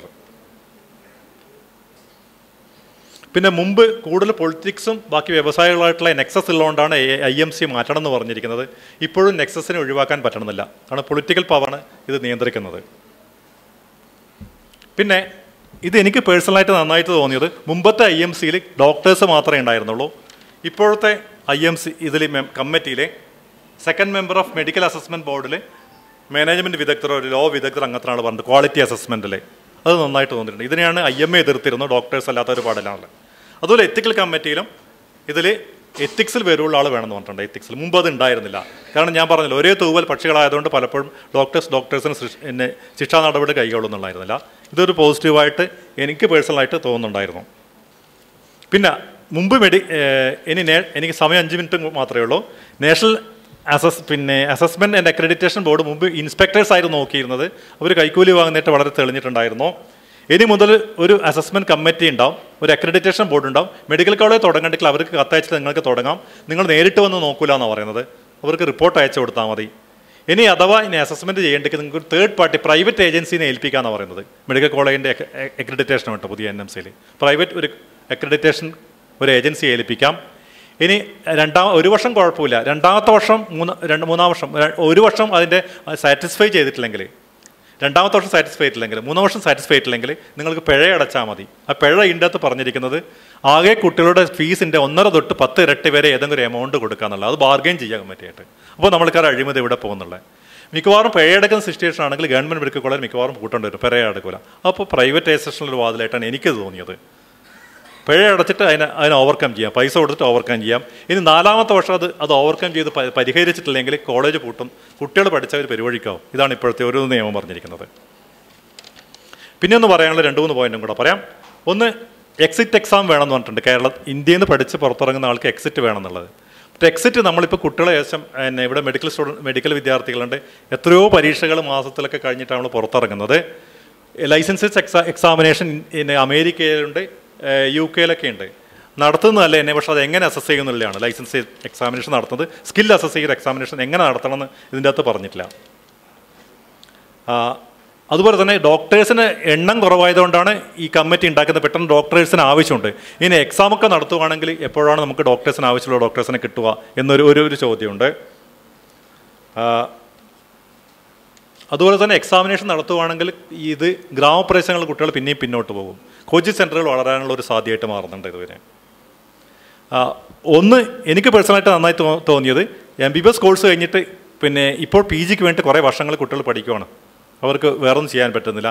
ഈ എക്സിറ്റ് എക്സാം തന്നെ അവരുടെ ഹൗസൻസിക്ക് മുമ്പ് തന്നെ നടത്തിയിട്ട് നല്ല സ്കിൽ ബേസ്ഡ് ആയിട്ട് എക്സാമിനേഷൻ നടത്തിയിട്ട് അത് PG എടുക്കുകയാണെങ്കിൽ പോസ്റ്റ് ഗ്രാജുവേഷനിൽ ആ അലച്ചിൽ ഒഴിവാക്കാൻ പറ്റുമായിരിക്കും കുട്ടികൾക്ക്. അത് പക്ഷേ വേണ്ട വിധത്തിൽ നടത്തണം. എന്നാലും അതിന് കോച്ചിങ് സെൻ്ററുകൾ ഇപ്പോൾ 2ാമത് വരാൻ സാധ്യതയുണ്ട്. പിന്നെ 2 കാര്യങ്ങളും കൂടെ. ചാപ്റ്റർ 9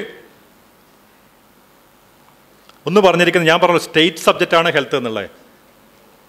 പിന്നെ ഇതിനു മുമ്പൊരു കാര്യം, the decision of the central government shall be final എന്ന് പറഞ്ഞിട്ടുണ്ട്. ഇതിൽ ആർക്കും അപ്പീൽ ചെയ്യാൻ പറ്റില്ല. NMCയുടെ കാര്യത്തിൽ അത് നമ്മുടെ ഡെമോക്രസിക്ക് എനിക്കൊന്ന് നിങ്ങൾക്ക് കൂടുതൽ ഈ ഫെഡറൽ സംവിധാനത്തിന് decision of the central government shall be final, state government shall complain എന്നാണ് പറഞ്ഞിരിക്കുന്നത്. ഈ കാര്യത്തിൽ ചോദ്യം ചെയ്യാൻ പറ്റില്ല. പിന്നെ ഹെൽത്ത് ഗ്യാപ്പ് കുറക്കാൻ വേണ്ടിയിട്ടാണ് നമ്മളുടെ പാവപ്പെട്ടവർക്കും ഗ്രാമപ്രദേശം ഡോക്ടേഴ്സ് എത്തിക്കാനാണ് ബ്രിഡ്ജ് ദ ഹെൽത്ത് ഗ്യാപ്പിന് വേണ്ടിയിട്ടാണ് NMC ഉണ്ടാക്കിയത്. പക്ഷേ ഇതിൽ ഈ NMC 17 വന്നപ്പോൾ ആയുഷിന് വേണ്ടിയിട്ടൊരു ബ്രിഡ്ജ് കോഴ്സ് നടത്താൻ വേണ്ടിയിട്ടാണ് പറഞ്ഞിരിക്കുന്നത്. അതുകൊണ്ട് തന്നെ ഈ registration committee, modern മെഡിസിനുള്ള registration committee ഒരു ആയുർവേദ ഡോക്ടേഴ്സ് ബ്രിഡ്ജ് കോഴ്സ് കഴിഞ്ഞിട്ടുള്ള ആയുഷ് ഡോക്ടേഴ്സിന് വേണ്ടി പ്രത്യേക ഒരു രജിസ്റ്റർ ചെയ്യാറാക്കണം എന്ന് പറഞ്ഞിട്ടുണ്ട്. പ്രത്യേകമായിട്ട് രജിസ്റ്റർ ചെയ്യാക്കണം എന്ന് പറഞ്ഞിട്ടുണ്ട്. പിന്നെ പുറത്തുനിന്ന് വരുന്നവർക്ക് എക്സാം ഇല്ല. പുറത്ത് ഫോറിൻ മെഡിക്കൽ ഗ്രാജുവേറ്റ്സിന് എക്സാം ഇല്ലാന്ന് പ്രാക്ടീസ് ചെയ്യാമെന്ന് പറയുന്നുണ്ട്. ഇപ്പോൾ പുറത്ത് പഠിച്ചവർക്ക്, ചൈനയിലും മറ്റവരും പഠിച്ചവർ ഇവിടെ പരീക്ഷ വെച്ചിട്ട് പാസ്സായാൽ 20% പാസ്സുള്ളൂ. പക്ഷേ ഇന്ത്യയിൽ പഠിച്ച ഡോക്ടേഴ്സിന് പരീക്ഷ എഴുതിയാൽ മാത്രമേ ലൈസൻസ് ഇപ്പോൾ ഉള്ളൂ. പുറത്തുള്ളവർക്ക് വേണമെങ്കിൽ, പുറത്ത് ഡിഗ്രി ഉള്ളവർക്ക് പിന്നെ ടെമ്പററി ആയിട്ട് പ്രാക്ടീസ് ചെയ്യാനുള്ള അനുവാദം കൊടുത്തിട്ടുണ്ട്. പിന്നെ പ്ലൂറലിസം, ബഹുസ്വരസതയാണ് ചികിത്സയിലുള്ളത്. അതുകൊണ്ട് അത് ഞാൻ പറഞ്ഞു. എല്ലാ കൊല്ലവും ഈ നാഷണൽ മെഡിക്കൽ കമ്മീഷനും അതുപോലെ തന്നെ ഹോമിയോയിലെ തലപ്പത്തുള്ള ഹോമിയോയിലെ മെഡിക്കൽ കമ്മീഷൻ ഉണ്ട്, അതുപോലെ ആയുർവേദത്തിലുള്ള മെഡിക്കൽ കമ്മീഷൻ എല്ലാ കൊല്ലവും ഒന്നിച്ചിരുന്നിട്ട് മോഡ്യൂൾ ഉണ്ടാക്കണം. എന്തിനാണ് മോഡ്യൂള്? ഹോമിയോപ്പതി, ആയുർവേദം അല്ലെ യുനാനി പഠിച്ചവർക്ക് 6 മാസത്തെ പ്രാക്ടീസിന് ഒരു കോഴ്സ് നടത്തിയിട്ട്, ബ്രിഡ്ജ് കോഴ്സ് നടത്തിയിട്ട് മോഡേൺ മെഡിസിൻ പ്രാക്ടീസ് ചെയ്യാനുള്ള ഒരു ഇതിൽ പറഞ്ഞിട്ടുണ്ട്. ഇതുകൊണ്ടാണ് IMA അതിനെ എതിർക്കുന്നത്. അതുപോലെ തന്നെ ചില കണ്ടീഷൻസിൽ ഈ എക്സിറ്റ് പരീക്ഷ എഴുതാതെയും MBBS degree ഇല്ലാത്തവരെയും they can permit surgery എന്നുണ്ട്. സർജറിയോ അല്ലെങ്കിൽ ഒരു പരിധിവരെ പ്രാക്ടീസ് ചെയ്യാനുള്ള സൗകര്യം എങ്ങനെ കൊടുക്കണം, ആർക്ക് കൊടുക്കണം എന്നുള്ളത് തീരുമാനിക്കാമെന്ന് ഇതിൻ്റെ അകത്ത് പറഞ്ഞിട്ടുണ്ട്. ലാസ്റ്റ് ഖണ്ഡികയിൽ. അതുപോലെ തന്നെ ഹോമിയോപ്പതി ആയുർവേദം പഠിച്ചവർക്ക് മോഡേൺ മെഡിസിൻ പ്രിസ്ക്രൈബ് ചെയ്യാന്ന് പറഞ്ഞിട്ടുണ്ട്. നമ്മൾ നേരത്തെ പറഞ്ഞ ഈ രോഗിയുടെ സുരക്ഷത ഇതൊക്കെ ആലോചിക്കുമ്പോൾ എത്തിക്സ് ഒക്കെ നോക്കുമ്പോൾ ഇതിൽ ഇങ്ങനത്തെ ചില തകരാറുകൾ കാണുന്നുണ്ട്. അപ്പോൾ നിങ്ങൾ ഒന്ന് ലാസ്റ്റിലത്തെ ഇത് നിങ്ങൾ നോക്കുക. അപ്പോൾ NMC ബില്ല് നമ്മൾ ഒന്നും കൂടെ പിന്തിരിഞ്ഞ് നോക്കിയാൽ ഞാൻ പറഞ്ഞ ചില പോയിന്റ് വെച്ചിട്ട് ഇത് ആഡിക്വേറ്റ് ഡോക്ടേഴ്സിന് സൃഷ്ടിക്കാൻ പറ്റുന്നുണ്ടോ, ഹൈ ക്വാളിറ്റി ഡോക്ടേഴ്സിനെ, അല്ലെങ്കിൽ മോഡേൺ സയൻറ്റിഫിക് നോളജ് വെച്ചിട്ടുള്ള പുതിയ ഡോക്ടേഴ്സിനെ സൃഷ്ടിക്കാൻ ഇത് ഉതകുന്നുണ്ടോ, അല്ല പീരിയോഡിക് അസസ്മെൻറ്റ് നമ്മൾക്ക് നമ്മുടെ ചികിത്സിക്കേണ്ട ഡോക്ടേഴ്സിന് നൽകാൻ ഇത് ഉതകുന്നുണ്ടോ,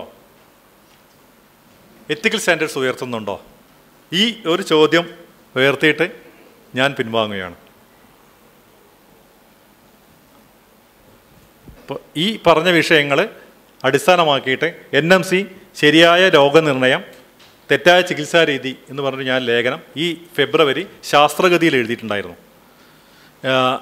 ഇതുകൂടാതെ NMC 16 വന്നപ്പോൾ മാതൃഭൂമി എഡിറ്റോറിയലിൽ കഴിഞ്ഞ വർഷം 2017 ഡിസംബറിൽ മാതൃഭൂമി എഡിറ്റോറിയൽ അതിൽ ഒരു പേജിൽ ആർട്ടിക്കിളും NMCയെ കുറിച്ച് ഞാൻ എഴുതിയിട്ടുണ്ടായിരുന്നു. എൻ്റെ ഹെഡിങ്സ് ഓർക്കുന്നില്ല. ഇത്രമാത്രം പറഞ്ഞുകൊണ്ട് ഞാൻ നിർത്തുകയാണ്. ഇതിനുശേഷം നമുക്ക് ഡിസ്കസ് ചെയ്യാം. Thank you so much, sir, for that enlightening words. Now, I invite Dr. Bindumal VC, Director, Medical Law Center, Government Law College, Ernakulam. Madam recently conducted a 2-day state-level workshop on right to emergency medical care in Kerala, issues and concerns. She is a familiar face to Thrissur Government Law College. Madam has awarded PhD in 2008 in the topic Professional Responsibility and Legal Accountability with reference to medical profession and conducted many academic events related to the medical aspects. She is a resource person in the workshop on medical negligence and legal consequences in 2014 and has also authored a book on medical law. Dr. Bindumal VC is the apt person to lead the discussion. Welcome you, ma'am. Good afternoon. Dr. Jayakrishnan sir, Sri Rajagopal sir, Dr. Prince, Dr. Brahmaputran sir, Dr. Sonia, Khadija ma'am. എന്താണ് ഒരു profession എന്ന് പറഞ്ഞാൽ? Skilled work, commitment to moral principles, professional association and higher status in community.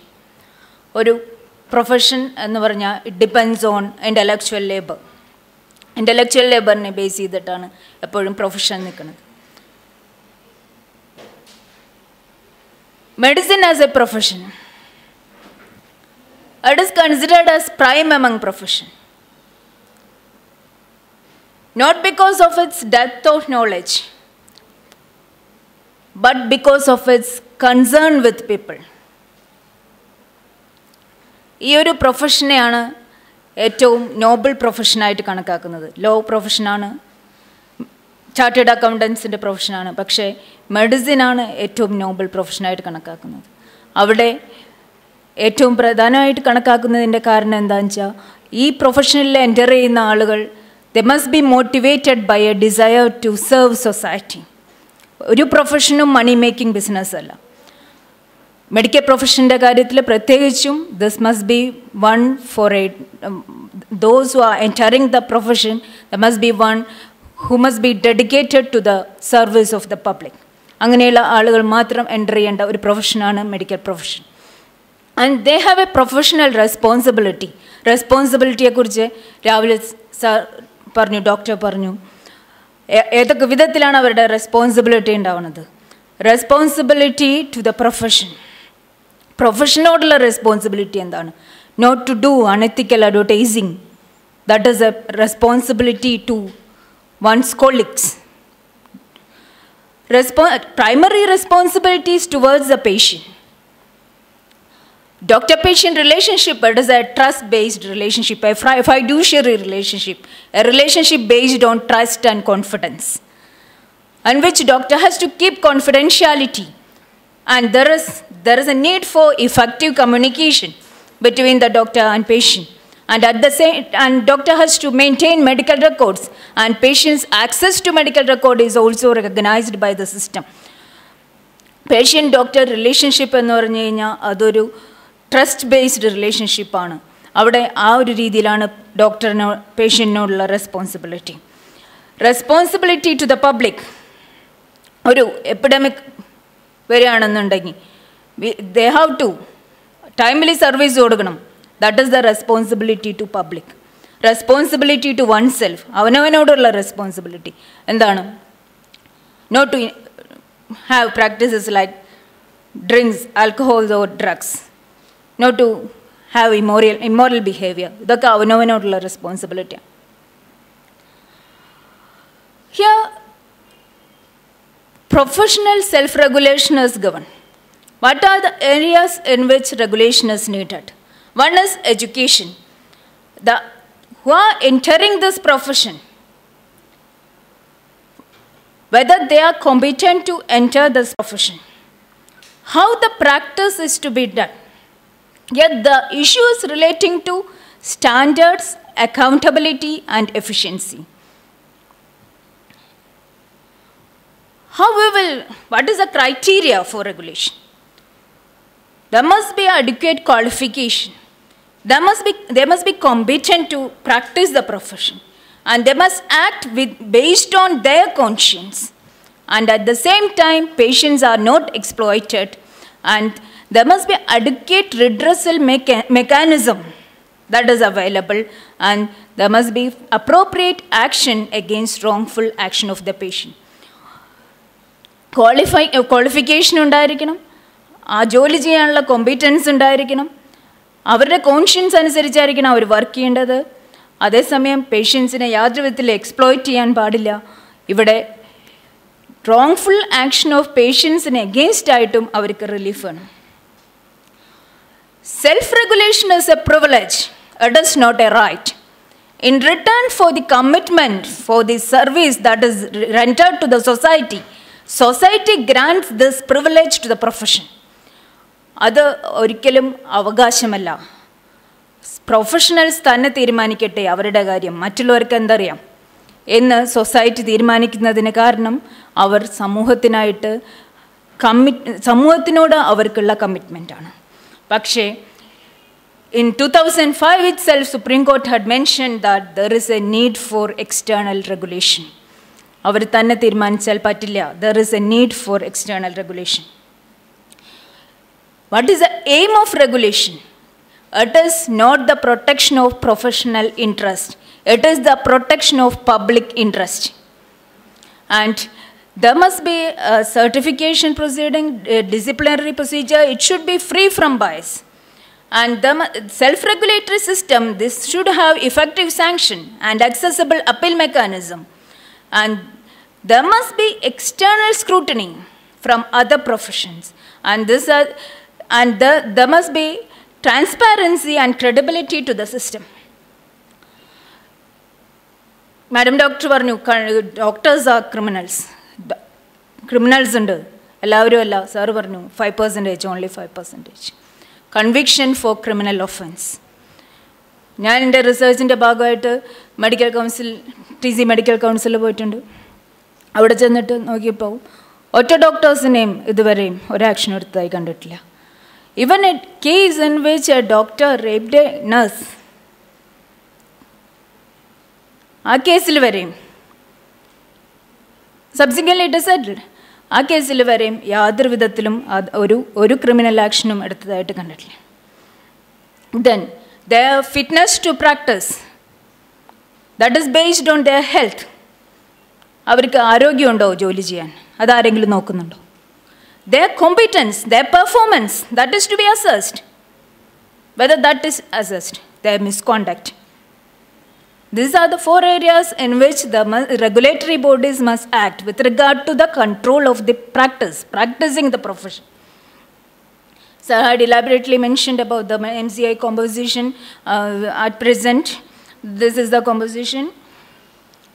What is their role? At present, this is their role.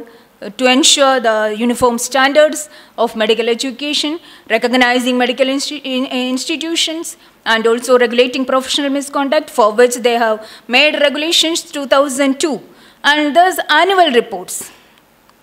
Annual reports MCAയുടെ സൈറ്റിൽ പോയി നോക്കൂ. Annual reports annual റിപ്പോർട്ട്സിൽ ഇതൊക്കെ mention വരേണ്ടി വന്നത് തന്നെ അനുരാധ സാഹുവിൻ്റെ കേസ് വന്നപ്പോഴാണ്. പുറത്ത് ജോലി ചെയ്യുന്ന 2 ഡോക്ടർ കപ്പിൾ ഇന്ത്യയിൽ വരികയും അവരിൽ ഒരാൾക്കൊരു ചെറിയ ഇൻഫെക്ഷൻ വരികയും അതിൻ്റെ ഫലമായിട്ട് ട്രീറ്റ്മെൻറ്റിന് ശേഷം അവർ മരിക്കുകയും ചെയ്യുന്ന ഒരു കേസിൽ അവിടെ നിന്ന് വരുമ്പോൾ ആ ഡോക്ടർ അതിനെതിരായി ഫൈറ്റ് ചെയ്യും. ഡോക്ടർ കപ്പിൾ ആ ഡോക്ടർ അതിനെതിരായി ഫൈറ്റ് ചെയ്യും. ആ സമയത്ത് 6 monthsനുള്ളിൽ ഇത് തീരുമാനങ്ങൾ എടുക്കണമെന്ന് മെഡിക്കൽ കൗൺസിലിനോട് പറയുകയും ഈ രീതിയിൽ ആനുവൽ റിപ്പോർട്ട്സ് പബ്ലിഷ് ചെയ്യണമെന്ന് പറയുമ്പോൾ ആനുവൽ റിപ്പോർട്ട്സ് വന്നു. ആനുവൽ റിപ്പോർട്ട്സിൽ എന്തെങ്കിലും ഉണ്ടോ? എത്ര ഡോക്ടേഴ്സിനാണ് എതിരായിട്ട് നെയിം ഓഫ് ദ ഡോക്ടേഴ്സ് ഉണ്ടോ? ഒരു US നിന്ന് ഒരാളെ സെക്ഷൽ മിസ്കോണ്ടക്റ്റിന് ഒരു ഡോക്ടറെ പറഞ്ഞയച്ചു. ഇന്ത്യൻ ഡോക്ടർ വന്നിട്ട് ഇവിടെ നിന്നാണ് പ്രാക്ടീസ് ചെയ്യാണ്. ഡൽഹി ഹൈക്കോടതി കഴിഞ്ഞ ദിവസം വാൺ ചെയ്തു മെഡിക്കൽ കൗൺസിലിനെ. US നിന്ന് പ്രാക്ടീസ് ചെയ്യാൻ ഫിറ്റല്ല ബിക്കോസ് ഓഫ് സെക്ഷൽ മിസ്കോണ്ടക്ട്. ആൾ കൃത്യമായിട്ട് ഇവിടെ വന്ന് there is no internet register. ഇന്ത്യയിൽ ഒരു ഇൻ്റർനെറ്റ് രജിസ്റ്റർ വേണം. എത്ര ആൾക്കെതിരെ ആക്ഷൻ എടുത്തു, എന്ത് തരത്തിലാണ് ആ കേസ് തുടങ്ങിയ കാര്യങ്ങളൊന്നുമില്ല. ആർക്കെതിരെയും ആക്ഷനൊന്നും എടുത്തിട്ടില്ല. അത് കൂടെ ഞാൻ കണ്ട ഒരാൾ ആക്ഷൻ എടുത്തെന്ന് പറഞ്ഞാൽ ബോഗസ് കാസ്റ്റ് സർട്ടിഫിക്കറ്റ് കൊടുത്തു എന്ന് പറഞ്ഞാൽ by the time he left India. Bogus caste certificate കൊടുക്കുന്നത് ഇതും പ്രാക്ടീസിങ് ദ പ്രൊഫഷനും തമ്മിൽ എന്ത് ബന്ധോ അത് മനസ്സിലായില്ലേ. Whether they are capable of making such a decision is another question. Then Dr. had mentioned about the corruption among the MCI and the voluntary self-regulation body. This is regulation is by way of statutory mechanism as well as voluntary self-regulation. Voluntary self-regulation is done by Indian Medical Association and how they behave. Trade union bodies പോലെയാണ് behave ചെയ്യുന്നത്. അതിനെക്കുറിച്ചും sir mention ചെയ്തു. ഒരു complaint കൊടുത്ത ഡോക്ടറുടെ അനുഭവം എന്താണെന്നുള്ളത്. Then on the basis of this standing committee of March 8, 92nd report, in which this is proposed independent selection process for appointment of regulators, diversity in the composition of the Medical Council of India, autonomy should be balanced with accountability, and there should be separate body for professional conduct, medical education and medical practice. And also the man behind this, the doctor had mentioned about this. Then this is a 25-member commission on which there is a separate body for undergraduate, PG graduate and accreditation, and also there is ethics and medical registration board. These are the key issues. Whether it is an elected or selected body, whether this exit exam is to be done or not, what about the status of bridge course, whether lay adjudicators have any role. Bridge course. Poonam Verma versus Ashwin Patel. Medical negligence in the case of Kodadi Varnu.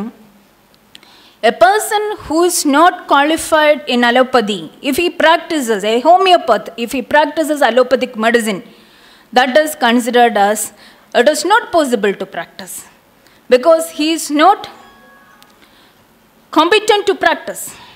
His status is just like a cock. ഹോമിയോപ്പതിന് allopathic medicine practice ചെയ്യാൻ പറ്റില്ല. അത് medical നെഗ്ലിജൻസിൻ്റെ കേസിലാണ് പറഞ്ഞത്. ഹനിരാജൻ ചുലാനി versus bar council of Maharashtra. ഒരു MBBS ഡോക്ടറാണ്, at the same time LLB പാസ്സായിട്ടുണ്ട്.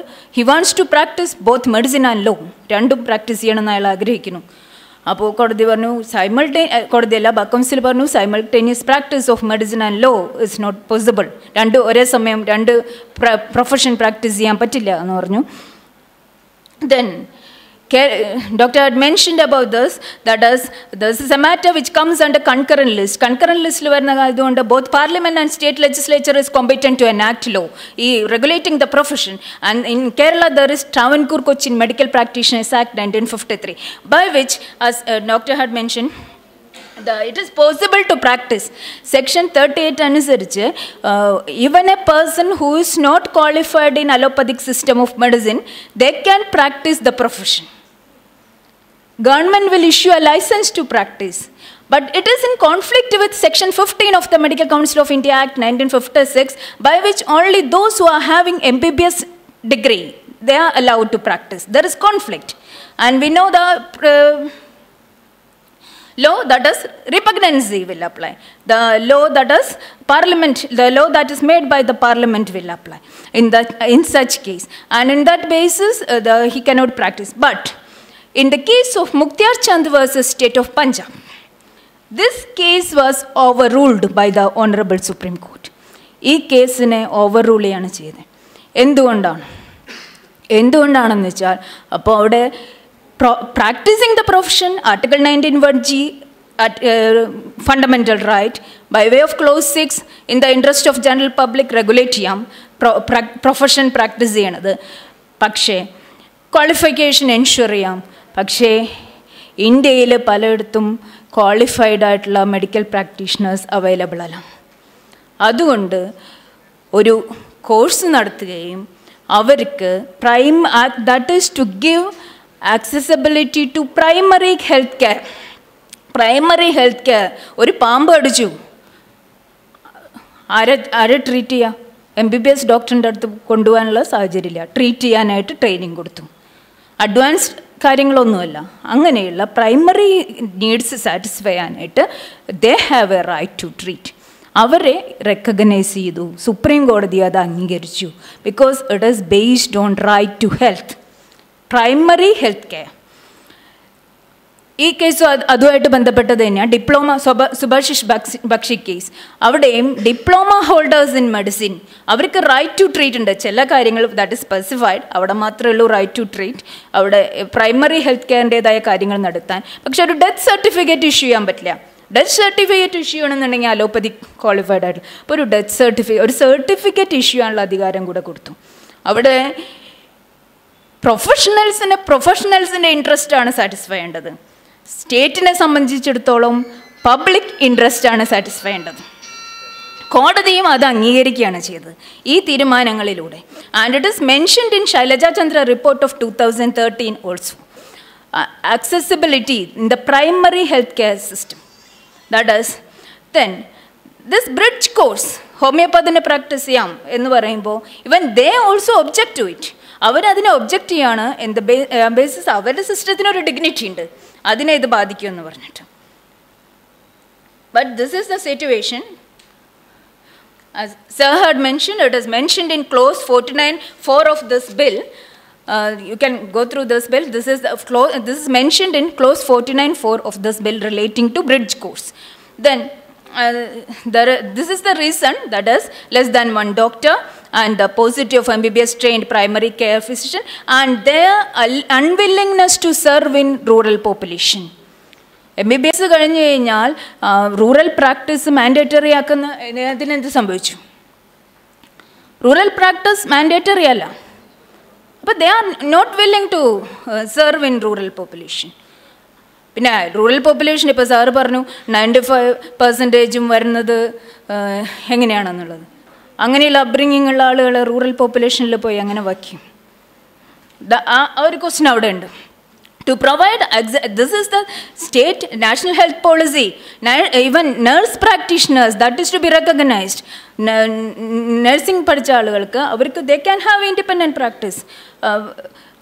അതും system recognise ചെയ്യാണ്. National health policy, that is to ensure universal health coverage. അതുകൊണ്ട് മറ്റ് സിസ്റ്റത്തിൽ നിന്നുള്ളവരെ ഈ ഒരു കാര്യം ഇതാക്കാൻ വേണ്ടി എക്യുപ്പ് ചെയ്യുക. അപ്പോൾ ഇതിനെ നമ്മളും എതിർക്കാം. ഒരു ക്വാളിഫിക്കേഷൻ ഇല്ലാത്ത ആളുകൾ എന്തിനു പ്രാക്ടീസ് ചെയ്യണം? പക്ഷേ നമ്മുടെ അവസ്ഥ അതാണ്. പ്രൈമറി ഹെൽത്ത് കെയറിലെങ്കിലും അത് ആവശ്യമാണ്. Next issues relating to national exit examination. അതിൻ്റെ ഒരു പോസിറ്റീവ് പ്ലസ് പോയിന്റ് സാർ പറഞ്ഞു, there is no need for PGക്ക് separate ആയിട്ടുള്ള എൻട്രൻസിന് പഠിക്കേണ്ട, ഇതിൽ നിന്ന് തന്നെ ക്വാളിഫൈ ചെയ്യും. ഹിയർ നിങ്ങളെവിടെ പഠിച്ചേ? ബീഹാറിലാണോ പഠിച്ചേ? ആന്ധ്രയിലാണോ പഠിച്ചേ? തമിഴ്നാട്ടിലാണോ പഠിച്ചോ? നോ, ഞാനൊരു ഇന്ത്യൻ ഡോക്ടറാണ്. അതാണ് യൂണിഫൈഡ് ആയിട്ടുള്ള ഒരു exam. That is mentioned in 92nd റിപ്പോർട്ടിൽ, പാർലമെൻ്ററി സ്റ്റാൻഡിംഗ് കമ്മിറ്റി റിപ്പോർട്ടിൽ മെൻഷൻ ചെയ്ത കാര്യമാണ് ഞാൻ പറഞ്ഞത്. ഇന്ത്യൻ ഡോക്ടറാണ് എന്നുള്ളതിനാണ്. നമുക്കറിയാം, നമുക്ക് ഒരു എക്സാം നടത്തുന്നുണ്ട്, bar exam, all India bar exam എന്ന് പറഞ്ഞിട്ടുള്ള ഒരു കാര്യമുണ്ട്. And it's constitutional വാലിഡിറ്റീസ് and A challenge. അപ്പോൾ there must be a common this is to ensure standardization. Then what about this fact is also mentioned by doctor, that is relating to the professional conduct of doctors. That situation in വെച്ച് doctor had made A complaint. ഒരു doctor complaint കൊടുത്തപ്പോൾ അയാൾക്കുണ്ടായിട്ടുള്ള അനുഭവം എന്തായിരുന്നു എന്നുള്ളത് അത് പറഞ്ഞിട്ടുണ്ട്. ആ ബുക്കിലെ ഡിസെൻഡിങ് വിസിൽ ബ്ലോവേഴ്സ് ആയിട്ടുള്ള ഡോക്ടേഴ്സിൻ്റെ ഒരു ബുക്കാണത്. അവർ കറപ്ഷൻ അവർ പോയിൻ്റ് ഔട്ട് ചെയ്യുന്ന ഡോക്ടേഴ്സ്, ആ രീതിയിലുള്ള കാര്യങ്ങൾ പ്രൊഫഷനിൽ നിന്ന് തന്നെ വരികയാണ്. Then what is the role of the lay adjudicators in decision making? പുറത്തുനിന്നുള്ള ആൾ, ലോ പഠിച്ച ആൾ, എക്കണോമിക്സ് പഠിച്ചിട്ടുള്ള ആൾ, അവരും ഡിസിപ്ലിനറി കമ്മിറ്റിയിൽ ഉണ്ടാവട്ടെ. That is recognized in, that is mentioned in IMA versus VP Chanda also. That is to ensure public confidence. Public confidence ensure ചെയ്യാൻ വേണ്ടിയിട്ടാണ് അങ്ങനെ. പക്ഷെ അവിടെയും എനിക്കൊരു ചോദ്യമുള്ളത്, ഇപ്പോൾ ഈ ഒരു മെഡിക്കൽ ജഡ്ജ്മെൻറ്റിനെ മാറ്റി നിർത്തി അവർക്കൊരു തീരുമാനം എടുക്കാനുള്ള സ്ട്രെങ്ത് ഒന്നും അവിടെ ഉണ്ടാവില്ല. അങ്ങനെ ഒരു തീരുമാനം എടുക്കാനുള്ള സ്ട്രെങ്ത് ഇല്ല എന്നുണ്ടെങ്കിൽ അവരവിടെ ഇരുന്നിട്ട് പ്രത്യേകിച്ച് കാര്യമൊന്നുമില്ല. Then and the IMA is objecting on the basis that there is excessive central dominance contrary to federal polity. ഇവിടെ ഒരേ സമയം രണ്ട് നിയമം ഉണ്ടാക്കാം. സ്റ്റേറ്റിന് ഒരു നിയമം ഉണ്ടാക്കാനുള്ള അധികാരമുണ്ട്, ഭരണഘടനനുസരിച്ച് തന്നെ ഒരു നിയമം ഉണ്ടാക്കാനുള്ള അധികാരമുണ്ട്. പിന്നെ എന്തിനാണ് excessive contrary to federal polity എന്ന് പറയുന്നത്? ഓരോ സ്റ്റേറ്റും റെപ്രസെൻറ്റ് ചെയ്തിട്ട് എന്താണ് ഒബ്ജക്റ്റീവ്, എന്തോ ഒബ്ജക്റ്റീവാണ് നേടാനുള്ളത്? എല്ലാ സ്റ്റേറ്റിൽ നിന്നും ഓരോ റെപ്രസെൻറ്റേറ്റീവ് ഉള്ളൂ. ഇപ്പോൾ ഒരു 25 മെമ്പർ ബോഡി, 100 മെമ്പർ ബോഡി, എന്ത് ഡിസിഷനാണ് 100 മെമ്പർ ബോഡി ഓൾറെഡി ഉള്ളത് എടുത്തത്? 25 മെമ്പർ ബോഡി എങ്ങനെയായിരിക്കണം എന്നുള്ളത് വളരെ കൃത്യമായിട്ട് പറഞ്ഞിട്ടുണ്ട്. അതിൻ്റെ ഉള്ളിൽ എല്ലാം സെലക്ഷൻ അല്ല, ഇലക്ഷൻ ഉണ്ട്. അതിൻ്റെ ഉള്ളിൽ 5 പേര് ഇലക്റ്റഡ് ആണ്, ഇലക്റ്റഡ് ഫ്രം ദ പ്രൊഫഷൻ. എല്ലാം സെലക്ഷൻ അല്ല. ദെൻ ഓട്ടോണമി അതിനെ എൻഷുർ ചെയ്യേണ്ടത് വർക്ക് ചെയ്യുന്ന ആൾക്കാരാണ് കാണിച്ചു കൊടുക്കേണ്ടത്. സിസ്റ്റത്തിൽ ഇത്രയും കാര്യങ്ങൾ അവർക്ക് കൊടുത്തിട്ടുണ്ട്. ഹൗ എഫക്റ്റീവ് അത് ഫങ്ഷനിങ് കൊടുക്കുന്നത് അവരുടെ ഇൻറ്റഗ്രിറ്റി അനുസരിച്ചാണ് ഇരിക്കുന്നത്. ദെൻ ഈ കാര്യങ്ങൾ സാർ മെൻഷൻ ചെയ്തു. This will led to this, അതങ്ങനെയാണെന്ന് അറിയില്ല. ദിസ് ടു കൺക്ലൂഡ്, എനിക്ക് പറയാനുള്ളത് എന്താണെന്ന് വെച്ചിട്ടുണ്ടെങ്കിൽ, ഈ നിയമം എന്ന് പറഞ്ഞു കഴിഞ്ഞാൽ അത് വളരെ വെൽ ഡ്രാഫ്റ്റഡ് ആയിട്ടുള്ള ഒരു നിയമമാണ്. ഇതനുസരിച്ച് medical പ്രാക്ടീസിന്, medical എഡ്യൂക്കേഷനും, under graduate എഡ്യൂക്കേഷനും post graduate എഡ്യൂക്കേഷനൊക്കെ separate body കൊണ്ടുവന്നിട്ടുണ്ട്, ലേ അഡ്ജുഡിക്കേഷൻ കൊണ്ടുവന്നിട്ടുണ്ട്. പക്ഷേ ഇങ്ങനൊരു നിയമമായി വരും എന്ന് എനിക്ക് വലിയ പ്രതീക്ഷയൊന്നുമില്ല. Just like surrogacy regulation bill, commercial surrogacy prohibit ചെയ്തിട്ടുള്ള നിയമം കൊണ്ടുവന്നു, 2016 ബില്ല് കൊണ്ടുവന്നു, അതിനെക്കുറിച്ച് ഇപ്പോൾ ഒന്നും കേൾക്കില്ല. അതുപോലെ തന്നെ ആയിരിക്കും ഇതിൻ്റെയും ഒരവസ്ഥ എന്നാണ് എൻ്റെ ഒരു തോന്നൽ. ഇത്രയും പറഞ്ഞുകൊണ്ട് നിർത്തുന്നു. ഇങ്ങനെ എനിക്കൊരു അവസരം തന്നതിന് എല്ലാവർക്കും നന്ദി പറയുന്നു. Thank you, ma'am, for your valuable words. Next, to gear up a discussion on the topic role of regulatory bodies, here we have Sri K. Rajagopal, freelance journalist. I welcome you, sir, to kindly share your thoughts. ഈ ചട്ടക്കൂടിനകത്ത് നിന്നിട്ടുള്ള പ്രാക്ടീസസിനെ കുറിച്ചൊക്കെ വളരെ വിശദമായ ചർച്ചകൾ നടന്നു. പക്ഷേ ഈ ചട്ടക്കൂട് തന്നെ ദ്രവിച്ച, അല്ലെങ്കിൽ ചട്ടക്കൂട് തന്നെ പ്രസക്തമല്ലാത്ത ഒരവസ്ഥയിൽ, അല്ലെങ്കിൽ അതുണ്ടാക്കുന്ന ആളുകളുടെ, ഈ ചട്ടക്കൂട് ഉണ്ടാക്കുന്ന ഒരാളുകളുണ്ടല്ലോ, ഈ ആളുകളെ തന്നെ നമ്മൾ ചോദ്യം ചെയ്യേണ്ട ഒരു അവസ്ഥയുണ്ടെന്നാണ് എനിക്ക് തോന്നുന്നത്. അതുകൊണ്ട് വാസ്തവത്തിൽ അവിടെ നിന്ന് ചോദ്യം ചെയ്യൽ തുടങ്ങണം. ആ ചട്ടക്കൂട് നിർമ്മിക്കുന്ന ആ രാഷ്ട്രീയ സംവിധാനത്തെ ചോദ്യം ചെയ്ത് തുടങ്ങിയാൽ മാത്രമേ യഥാർത്ഥത്തിലുള്ളൊരു ചട്ടക്കൂടിലേക്ക് നമുക്ക് എത്തിച്ചേരാൻ പറ്റൂ. കാരണം ഈ ചട്ടക്കൂടുകളൊക്കെ ഉണ്ടാക്കുന്നത് ഇതുപോലെ തന്നെ കറപ്റ്റായിട്ടുള്ള പ്രാക്ടീസസ് കൊണ്ടു നടക്കുന്ന ആളുകളിൽ നിന്നാണ് ഈ ചട്ടക്കൂടുകൾ ഉണ്ടാകുന്നത്. ആ ചട്ടക്കൂടുകളെക്കുറിച്ചാണ് നമ്മളിപ്പോഴും സംസാരിച്ചുകൊണ്ടിരിക്കുന്നത്. അതുകൊണ്ട് നമ്മൾ അതിന് പുറത്ത് നിന്നിട്ട് ഇതിനെ കാണാൻ ശ്രമിക്കാം, അല്ലെങ്കിൽ അത് കാണാൻ ശ്രമിച്ചില്ലെങ്കിൽ അത് നമ്മളുടെ കാഴ്ചയെ വികലമാക്കും, അല്ലെങ്കിൽ ഒരു ഭാഗം മാത്രം കണ്ടുകൊണ്ട് പോകുന്ന ഒരവസ്ഥയുണ്ടാവും. ഞാൻ ഒരു എഴുതിയിരിക്കുകയാണ്, അപ്പോൾ അതുകൊണ്ട് ഞാൻ വായിക്കാം. ശരീരത്തെ രക്ഷിക്കുക അല്ലെങ്കിൽ പ്രതികൂല അവസ്ഥയെ അതിജീവിക്കുക എന്നത് ജൈവമായ ഏതു വസ്തുവും നൈസർഗികമായി ചെയ്യുന്ന പ്രവർത്തനമാണ്. ഡാർവിൻ പറയുന്ന സിദ്ധാന്തം സർവൈവൽ ഓഫ് ദ ഫിറ്റസ്റ്റ്, അതായത് സാഹചര്യങ്ങൾക്കനുസരിച്ച് മാറി വരാനുള്ള ഇതാണ് ഏത് ശരീരവും, അതിന് നൈസർഗികമായ കഴിവുണ്ടതിന്. ജൈവ ശരീരത്തിനോടൊപ്പം സാംസ്കാരിക ശരീരവും കൂടി ചേരുന്നതാണ് മനുഷ്യ ശരീരം. അപ്പോൾ ആരോഗ്യം നൈസർഗിക ശരീരത്തിൻ്റെ പ്രവർത്തനം മാത്രമാവുന്നില്ല, സാംസ്കാരികവും കൂടി ചേരുന്നതുകൊണ്ട് ആരോഗ്യം വ്യക്തിനിഷ്ഠമാവുന്നു. നൈസർഗിക പരികൽപ്പനയിൽ മാത്രം ഒതുക്കാൻ കഴിയാത്ത ഒന്നായിത്തീരുന്നു ആരോഗ്യം എന്ന വിഷയം. അതുകൊണ്ട് തന്നെ രോഗമില്ലാത്ത അവസ്ഥ മാത്രമല്ല ആരോഗ്യം, മനുഷ്യ ശരീരം ജൈവ പരിഗണനകൾ മാത്രം വെച്ച് സമീപിക്കാവുന്ന ഒന്നല്ല. അത് മറ്റു പരിഗണനകൾ കൂടി ചേർത്ത് വയ്ക്കണം. ശരീരം സചേതനമായ ഒരു വസ്തുവായി പരിഗണിച്ചാൽ സചേതനത്വം ജൈവമായ തലത്തിൽ മാത്രമല്ല നിലനിൽക്കുന്നത്. മറ്റ് ജൈവ വസ്തുക്കൾ ചെയ്യും പോലെ ജീവൻ നിലനിർത്താൻ മനുഷ്യ ശരീരത്തിനാവില്ല. ജൈവത്തിന് പുറത്ത് നിൽക്കുന്ന ഒന്ന്, അതായത് ഒരു ആയുധം ഉപയോഗിക്കാനുള്ള ശേഷിയാണ് മനുഷ്യൻ്റെ, അത് ഉപയോഗപ്പെടുത്തേണ്ടി വരും. ഈ ആയുധം അറിവാണ്. അനുഭവത്തിലൂടെയും നിരീക്ഷണങ്ങളിലൂടെയും ആർജിച്ചെടുക്കുന്ന ഒന്നാണിത്. അത് ശാസ്ത്രമാവാം, വിശ്വാസമാവാം. അതിൻ്റെ പ്രയോഗത്തിലൂടെയേ ശരീരത്തെ സചേതനമായി നിലനിർത്താൻ നിലവിൽ കഴിയൂ. ജീവൻ, രോഗം, മരണം എന്നിവ വെറും ജൈവമായ ഒന്നല്ല മനുഷ്യന്. ബാഹ്യ ഇടപെടൽ അവിടെ ഉണ്ടാവുന്നു. വ്യക്തി ശരീരം മാത്രം നിലനിന്നാൽ പോരാ. അതുമായി ബന്ധപ്പെട്ട ശരീരങ്ങൾ കൂടി വ്യക്തി ശരീരത്തെ ബാധിക്കുന്നു. അതിനാൽ പല ആരോഗ്യ സംരക്ഷണ സംവിധാനങ്ങളും അറിവുകളും അത് ഉപയോഗിക്കുന്ന വ്യക്തിയുടെ അറിവും വിശ്വാസങ്ങളും ചേർന്ന ഒന്നായിത്തീരും. ചെറു സമൂഹങ്ങൾ, പ്രദേശങ്ങൾ ഇങ്ങനെ അടിസ്ഥാനപ്പെടുത്തിയാണ് വൈദ്യരീതികൾ ശരീരത്തെ ആരോഗ്യത്തോടെ നിലനിർത്താനുള്ള അറിവുകൾ വികസിച്ചത്. അറിവിനെ അന്യമാക്കി അതിനെ വ്യവഹരിക്കാനുള്ള അവകാശവും അധികാരവും ചിലരിൽ മാത്രം നിക്ഷിപ്തമാക്കി അതിൻ്റെ ജനായത്ത സ്വഭാവം ഇല്ലാതാക്കി അതിന് കച്ചവട കമ്പോള മൂല്യം നൽകി കച്ചവട ചരക്കാക്കി മാറ്റിയാണ് പുതിയ സാമൂഹ്യ രാഷ്ട്രീയ സംവിധാനങ്ങൾ സാധാരണ മനുഷ്യന് മേൽ അധികാരം സ്ഥാപിക്കുന്നത്. ആരോഗ്യമേഖല മനുഷ്യനെ അല്ലെങ്കിൽ ശരീരത്തെ നേരിട്ട് ബാധിക്കുന്നതിനാൽ ഈ അധികാരം വളരെ സങ്കീർണതകൾ സൃഷ്ടിക്കുന്നു. മനുഷ്യ ശരീരത്തെ ഒരു പ്രത്യേക രീതിയിൽ നിയന്ത്രിക്കാൻ കഴിവുള്ള ഒന്നാണ് ആരോഗ്യത്തെക്കുറിച്ചുള്ള അറിവ്. എന്താണ് രോഗത്തിനും മരണത്തിനും കാരണം? മനുഷ്യ ശരീരത്തെ നേരിട്ട് ബാധിക്കുന്ന ഒന്നാണ് ഇതേക്കുറിച്ചുള്ള അറിവ്. ഏത് രാഷ്ട്രീയ സംവിധാനത്തിനും ഇതിന്മേലുള്ള നിയന്ത്രണം അതുകൊണ്ട് തന്നെ വളരെ പ്രധാനമാണ്.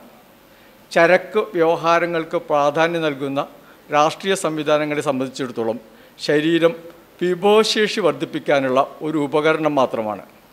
അതേസമയം ശരീരം ക്രയവിക്രയങ്ങളിൽ ഒരു യൂണിറ്റ് കൂടിയാണ്. ക്രയവിക്രയങ്ങളുടെ അന്തിമമായ ഒരു ഘടകം. അതിന്മേലുള്ള നിയന്ത്രണം മനുഷ്യനെ നിയന്ത്രിക്കൽ തന്നെയാണ്.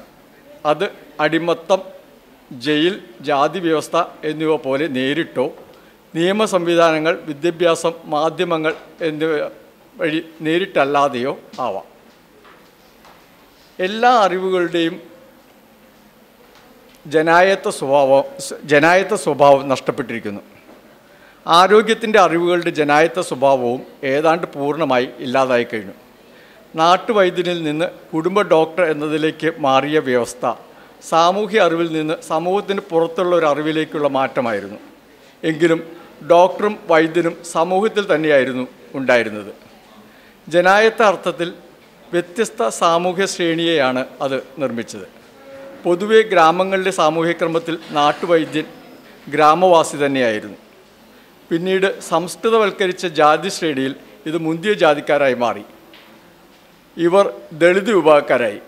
അതായത് മുന്തിയ ജാതിക്കാരല്ല, ഇതിൽ നിന്ന് മാറ്റി നിർത്തപ്പെട്ട ആളുകൾ ദളിതിലേക്ക് മാറുകയാണ് ഉണ്ടായത്. എങ്കിലും ഇവരുടെ അറിവിന് അന്നും വിലമതിക്കപ്പെടുകയും മുന്തിയ ജാതിക്കാർ അത് അവരുടേതായി മാറ്റുകയും ചെയ്തിരുന്നു. വൈദ്യ വ്യവഹാരത്തിന് അങ്ങനെ ജാതിയുടെയും സാമ്പത്തിക നിലയുടെയും ശ്രേണിബന്ധങ്ങൾ സമൂഹത്തിൽ നിലവിൽ വന്നു. അപ്പോഴും അവർ സമൂഹത്തിലെ അംഗങ്ങൾ തന്നെയായിരുന്നു. ആധുനിക വൈദ്യശാസ്ത്രത്തിൽ കാര്യങ്ങൾ മുഴുവൻ മാറി. നമ്മെ സംബന്ധിച്ചിടത്തോളം കൊളോണിയൽ അറിവുകളുടെ അധികാര രൂപമായാണ് ആധുനിക വൈദ്യം സ്ഥാപിക്കപ്പെടുന്നത്. അതിൻ്റെ നിലനിൽപ്പിന് പ്രത്യേക പരിവേഷങ്ങൾ ആവശ്യമായി വന്നു.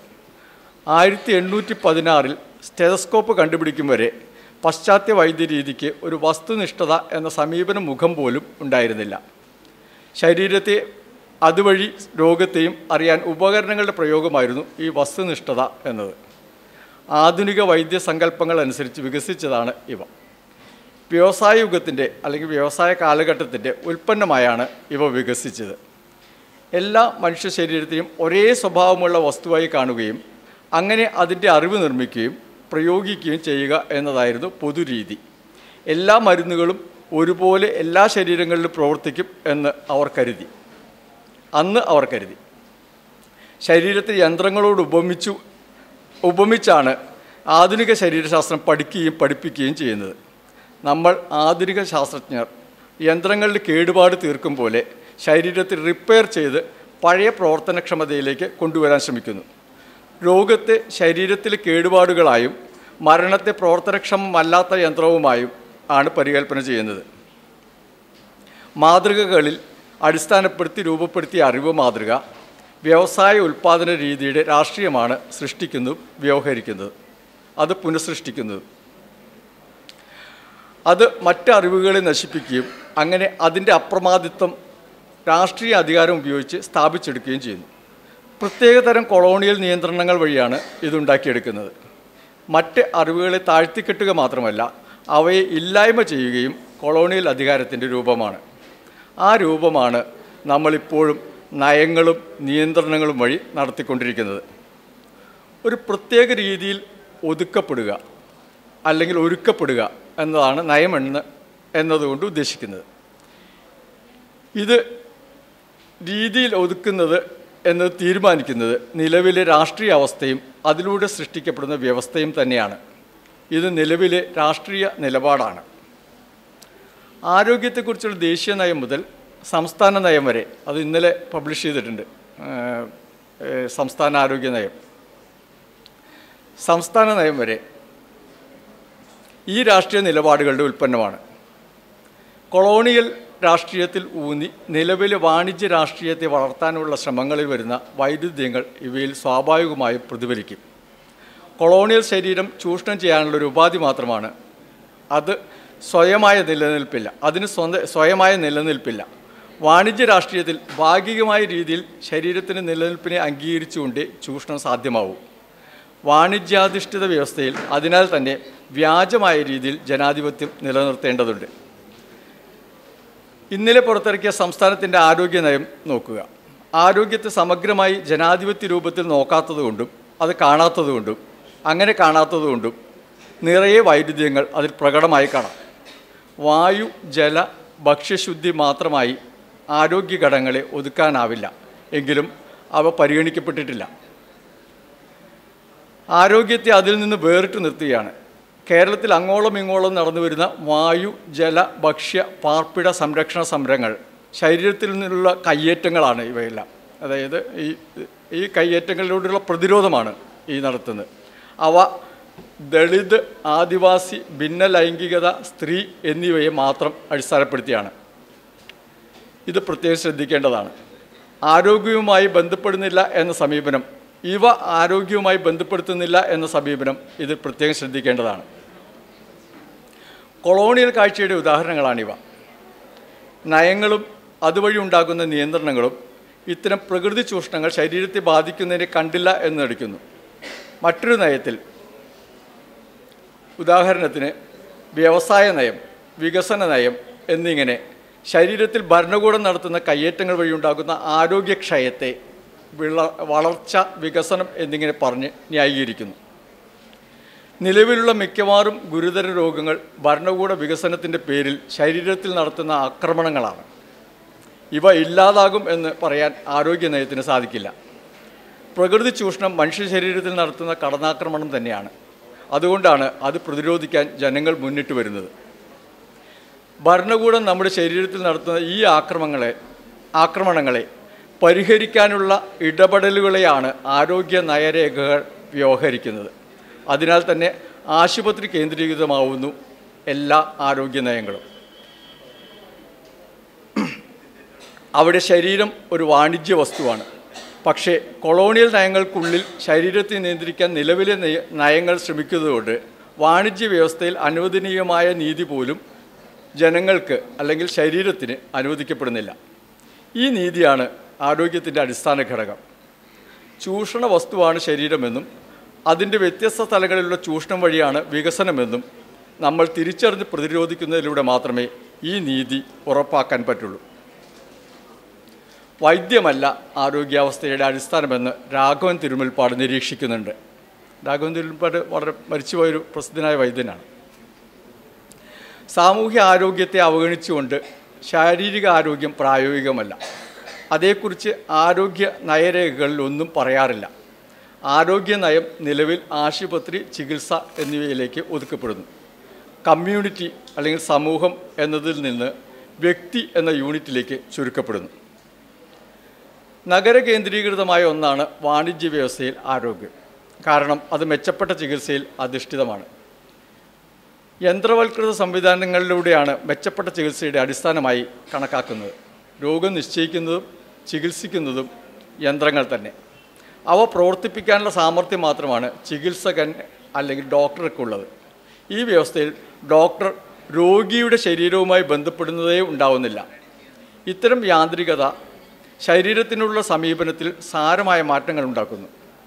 ആരോഗ്യം എന്നത് അങ്ങനെ കൂടുതൽ സങ്കീർണമായ, ശരീരത്തെ എപ്പോഴും കേടുപാട് പരിഹരിക്കൽ ആവശ്യമായ ഒരു യന്ത്രങ്ങളാക്കി ശരീരത്തെ മാറ്റുന്നു. നയരേഖകളിൽ കാണുന്ന മറ്റൊരു പ്രധാന സമീപനം ആരോഗ്യം എന്നത് ഭരണകൂടത്തിൻ്റെ ഔദാര്യം എന്ന രീതിയിലുള്ളതാണ്. ശരീരത്തെ കടന്നാക്രമിച്ച് ചൂഷണ വിധേയമാക്കി വാണിജ്യ സമ്പദ് വ്യവസ്ഥയ്ക്ക് മുതൽ കൂട്ടുനിൽക്കലാണ് ഫലത്തിൽ ഭരണകൂടം ചെയ്യുന്നത്. ഇങ്ങനെ ഉൽപ്പാദിപ്പിക്കുന്ന മുതലിൻ്റെ ചെറിയ പങ്ക് ഭരണകൂടം പിടിച്ചു വാങ്ങി, ചിലപ്പോൾ നികുതി എന്നുള്ള പേരിലായിരിക്കും, ആ വ്യവസ്ഥയെ ചികിത്സിക്കുന്നതിന് മുടക്കുന്നു. അങ്ങനെ വ്യവസ്ഥ പുനരുൽപ്പാദനം തടസ്സരഹിതമായി മുന്നോട്ട് പോകുന്നു. മിക്കവാറും നയങ്ങളും നിയന്ത്രണങ്ങളും വ്യവസ്ഥയുടെ ആരോഗ്യത്തിൻ്റെ സംരക്ഷണത്തിനാണ് രൂപപ്പെടുത്തുന്നത്. വ്യവസ്ഥയുടെ ഇരകളായ ശരീരങ്ങളുടെ ആരോഗ്യം നിലനിർത്താൻ അല്ല. ഇരയുടെ രോഗാവസ്ഥയാണ്, അല്ലെങ്കിൽ അവരെ അങ്ങനെ രോഗാവസ്ഥയിൽ നിലനിർത്തുകയാണ് വ്യവസ്ഥയുടെ ആരോഗ്യത്തിൻ്റെ രഹസ്യം. അതിനാൽ തന്നെ ഇരയുടെ ശരീരത്തെ, ആരോഗ്യത്തെ സംബോധന ചെയ്യുന്ന നയം ലളിതമായി പറഞ്ഞാൽ സാധ്യമാവുന്നില്ല. ഞാൻ ഇത്രയും പറഞ്ഞു നിർത്തുകയാണ്. ഇത് ചർച്ചയിൽ കൂടുതൽ സംസാരിക്കണമെങ്കിൽ സംസാരിക്കാം. നന്ദി എല്ലാവർക്കും. Thank you sir. ഇപ്പം നമുക്കൊരു ഇൻട്രാക്റ്റീവ് സെഷനാണ്. ആർക്കെങ്കിലും സംശയങ്ങൾ എന്തെങ്കിലും ഉണ്ടെങ്കിൽ, before that, as A token of love and gratitude, the Legal Services Clinic and ADS Center of Government Law College and Chikithsa Neethi would like to present a small memento. I request all of you to receive a token of gratitude. To present the memento to Dr. Jayakrishnan T, I welcome TK Vasu, Executive Member, Chikithsa Neethi.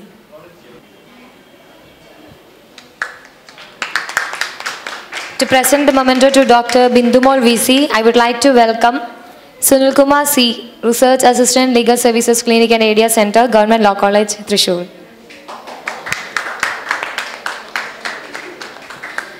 To present the memento to K. Rajagopal, I request Chandra Tara, our Executive Member of Chikithsa Neethi.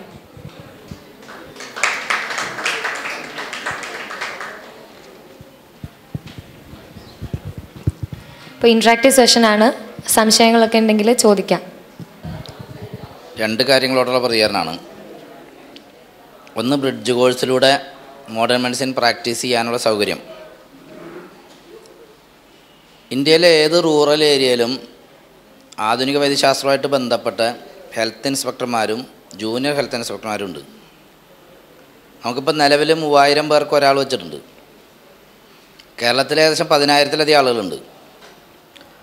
അപ്പോൾ ഈ primary health care എന്നുള്ള തലത്തിലുള്ള ചികിത്സ കൊടുക്കാൻ ഇവർക്ക് training കൊടുത്താൽ കുറച്ചുകൂടി എളുപ്പമായിരിക്കും. രണ്ടാമതൊരു സംഗതി, ICMR 3.5 വർഷം കൊണ്ട് MBBS കോഴ്സ് തീരത്തക്ക രീതിയിലൊരു സിലബസ് രൂപീകരണം കൊടുത്തിട്ട് വർഷങ്ങൾ കഴിഞ്ഞു. ഇന്ത്യയിൽ ഇന്ന് വരെ അത്തരത്തിലൊരു സിലബസ് അംഗീകരിച്ചുകൊണ്ട് ഒരു മെഡിക്കൽ കോഴ്സ് നടത്താൻ നമ്മൾ തയ്യാറാവാത്തത് എന്തുകൊണ്ടാണ്? ഇപ്പം നിലവിൽ പഠിപ്പിക്കുന്ന കാര്യങ്ങൾ 3.5 വർഷം കൊണ്ട് പഠിപ്പിച്ച് തീർക്കാവുന്നേ ഉള്ളൂ, യാതൊരു സംശയമില്ല.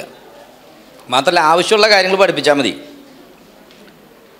ഞാനത് പറയുന്നത്, മെഡിക്കൽ വിദ്യാഭ്യാസത്തിൻ്റെ സിലബസ് പരിഷ്കരിക്കേണ്ട കാലം അതിക്രമിച്ചു കഴിഞ്ഞു. പ്രത്യേകിച്ചൊരു MBBSന് ചേരുന്ന ഒരാൾ, ബയോകെമിസ്ട്രി പഠിപ്പിക്കുന്ന ഒരാൾ ഗ്ലൂക്കോസിൻ്റെയും ഫ്രക്ടോസിൻ്റെയും ഘടന പഠിക്കേണ്ട കാര്യമൊന്നുമില്ല. OH ഗ്രൂപ്പ് വലതുവശത്ത് കിടന്നാലും ഇടതുവശത്ത് കിടന്നാലും നമ്മളെ സംബന്ധിച്ച് വലിയ വ്യത്യാസം തോന്നുന്നില്ല. ഞാൻ ആ രീതിയിലുള്ള പഠനങ്ങളിലേക്ക് ആഴത്തിലിറങ്ങിച്ചല്ലാതെ ആവശ്യമായ വിവരങ്ങൾ പഠിപ്പിച്ചാൽ 3.5 കൊല്ലം കൊണ്ട് MBBS തീർക്കാൻ പറ്റും. അതിനുശേഷം 6 മാസത്തെ ഔസറൻസിയും 1 വർഷത്തെ റൂറൽ പ്രാക്ടീസുമായിട്ട് 5 വർഷം കൊണ്ട് MBBS തീരത്തക്ക രീതിയിൽ നല്ലൊരു സിലബസ് ICMR കൽപ്പന ചെയ്തിട്ടുണ്ട്. പക്ഷെ എന്തുകൊണ്ടാണ് ഇന്ത്യൻ മെഡിക്കൽ കൗൺസിൽ അത് ചർച്ച ചെയ്യാത്തതും IMA പോലുള്ളതായ സംഘടനകൾ അത് ഏറ്റെടുക്കാത്തതും എന്നുള്ളതാണ് എനിക്കൊരു സംശയമുള്ളത്. അത് ചർച്ച ചെയ്യപ്പെടുന്നുണ്ട് ഈ സമൂഹത്തിൽ. കാരണം വളരെ നല്ല രീതിയിലാണ് ആ സിലബസ് രൂപകൽപ്പന ചെയ്തിരിക്കുന്നത്. വെല്ലൂർ മെഡിക്കൽ കോളേജ് അത് നടപ്പാക്കുന്നതിനെക്കുറിച്ചൊരു ആലോചന നടത്തുന്നുണ്ട് എന്തായാലും. മറ്റൊരു മേഖല എനിക്ക് തോന്നിയത്, പ്രത്യേകിച്ച് നമ്മുടെ ഈ മോഡേൺ മെഡിസിൻ്റെ പുറത്തുള്ള ഹോമിയോ, യുനാനി, സിദ്ധ പോലുള്ള ധാരാളം ചികിത്സാ സമ്പ്രദായങ്ങളുണ്ട്. നാട്ടു ചികിത്സ എന്നുള്ള രീതിയിലുള്ള മറ്റ് ചികിത്സകളുണ്ട്. ഇത്തരം ചികിത്സകളിലെ അണത്തിക്കൽ പ്രാക്ടീസിനെ കുറിച്ചിട്ട് എവിടെയും ചർച്ച ചെയ്യപ്പെടാറില്ല. ഇത് വളരെ ഗൗരവത്തിൽ ചർച്ച ചെയ്യപ്പെടേണ്ട ഒരു സാധനമാണ്. പ്രത്യേകിച്ച് കേരളത്തിൽ പാരമ്പര്യ ചികിത്സ എന്നതിൻ്റെ പേരിൽ ധാരാളം പേര് ഇത്തരം ചികിത്സ നടത്തുന്നുണ്ട്. അപ്പോൾ നമ്മുടെ ഒറ്റപ്പാലം വൈദ്യരും പടിയൂർ മോഹനം വൈദ്യരെ പോലുള്ളതായ ഒരുപാട് ആളുകൾ എത്ര പേരുടെ ജീവൻ എടുത്ത് കളയുന്നു എന്നുള്ളത് നിങ്ങൾ അറിയണമെങ്കിൽ പെയിൻ ആൻഡ് പാലിയേറ്റീവ് സൊസൈറ്റിയിൽ ചെന്ന് കുറച്ച് നേരം ഇരുന്നാൽ മതി. വളരെ സിമ്പിളായിട്ട് ചികിത്സിച്ച് മാറ്റാൻ പറ്റുമായിരുന്ന സംഗതികളെ വഷളാക്കി ഒന്നിനും കൊള്ളാത്തൊരവസ്ഥയിൽ എത്തിച്ചേരുന്ന സ്ഥിതി. അപ്പോൾ വളരെ സിമ്പിൾ, നമ്മുടെ നാട്ടിൽ സാധാരണ ആളുകളുടെ ഇടയിലുണ്ടായിരുന്ന ചരങ്ങ് എന്ന് പറയുന്ന പയോഡർമ പോലുള്ള രോഗങ്ങൾ പോലും ഒരൊറ്റ ഒരു 100 രൂപ പോക്കറ്റിലുണ്ടെങ്കിൽ മാറ്റാവുന്ന സാധനമേ ഉള്ളൂ. അത് ചെയ്യാതെ വർഷങ്ങളോളം മാസങ്ങളോളം ഇവരുടെ പച്ചമലത്ത് ചികിത്സയൊക്കെ നടത്തി അവസാനം കിഡ്നി കേടുവന്ന് നശിച്ചു പോകുന്നൊരു സ്ഥിതി നമ്മൾ കാണുന്നുണ്ട്. ഇത് പാരമ്പര്യ വൈദ്യത്തിൻ്റെ പേരിലാണ്. നേരത്തെ മാഡം പറഞ്ഞൊരു സാധനമാണ്. IMC രൂപീകരിച്ച സമയത്ത് പാരമ്പര്യ വൈദ്യന്മാർക്ക് പ്രാക്ടീസ് ചെയ്യാൻ അനുവദിച്ചിരുന്നു. 56-ൽ അനുവദിച്ചതാണ്. അന്നുണ്ടായിരുന്ന പാരമ്പര്യ വൈദ്യന്മാരൊക്കെ ചത്തൊടുങ്ങിപ്പോയി. മാത്രമല്ല അവരുടെ മക്കൾക്ക് അപ്പൂപ്പനപ്പന്മാരുടെ കാലം മുതൽ സ്വന്തം വീട്ടിൽ നടത്തുന്ന പ്രാക്ടീസിനാണ് അനുവാദം കൊടുത്തിരിക്കുന്നത്. വേറെ കട തുടങ്ങാനോ ആശുപത്രി തുടങ്ങാനോ ഒന്നും ഒരു അനുവാദമില്ല അവർക്കും. അപ്പോൾ അന്നത്തെ ആ ഒരൊറ്റ നിയമത്തിൻ്റെ പുറത്താണ് ഈ ആളുകൾ മുഴുവൻ ഇന്ന് പ്രാക്ടീസ് ചെയ്തുകൊണ്ടിരിക്കുന്നത്. തികച്ചും വ്യാജ ചികിത്സ പോലും നടത്തുന്ന ആളുകൾ ആ കൂട്ടത്തിലുണ്ട്. കേരളത്തിൽ ഇവരെ അറസ്റ്റ് ചെയ്യേണ്ടായി. പാലക്കാട് നിന്ന് ഞങ്ങൾ ഇവരെല്ലാവരും റെയ്ഡ് നടത്തി അറസ്റ്റ് ചെയ്ത് പിടിച്ചു. സുപ്രീം കോടതി വരെ പോയിട്ടും കേസിൽ അവർ തോറ്റു. പക്ഷേ കേരള ഗവൺമെൻറ് അവരോട് പ്രാക്ടീസ് ചെയ്തോളാൻ പറഞ്ഞു. അപ്പോൾ ഇത് കേരള സമൂഹത്തിൽ ചർച്ച ചെയ്യപ്പെടേണ്ടതാണ്. ഞാൻ പറഞ്ഞത് അത് ഗൗരവത്തിൽ ചർച്ച ചെയ്തില്ലെങ്കിൽ ഈ ആളുകൾക്ക് പിൻവാതിലൂടെ മോഡേൺ മെഡിസിൻ പ്രാക്ടീസ് ചെയ്യാൻ അനുവാദം കൊടുത്താൽ ഉണ്ടാകുന്ന റിസൾട്ട് ആലോചിച്ച് നോക്കണം. അതിനെ അണെത്തിക്കലായിട്ട് തന്നെ കാണാൻ പറ്റില്ല, എത്തിക്കലായിട്ട് കാണാൻ പറ്റില്ല.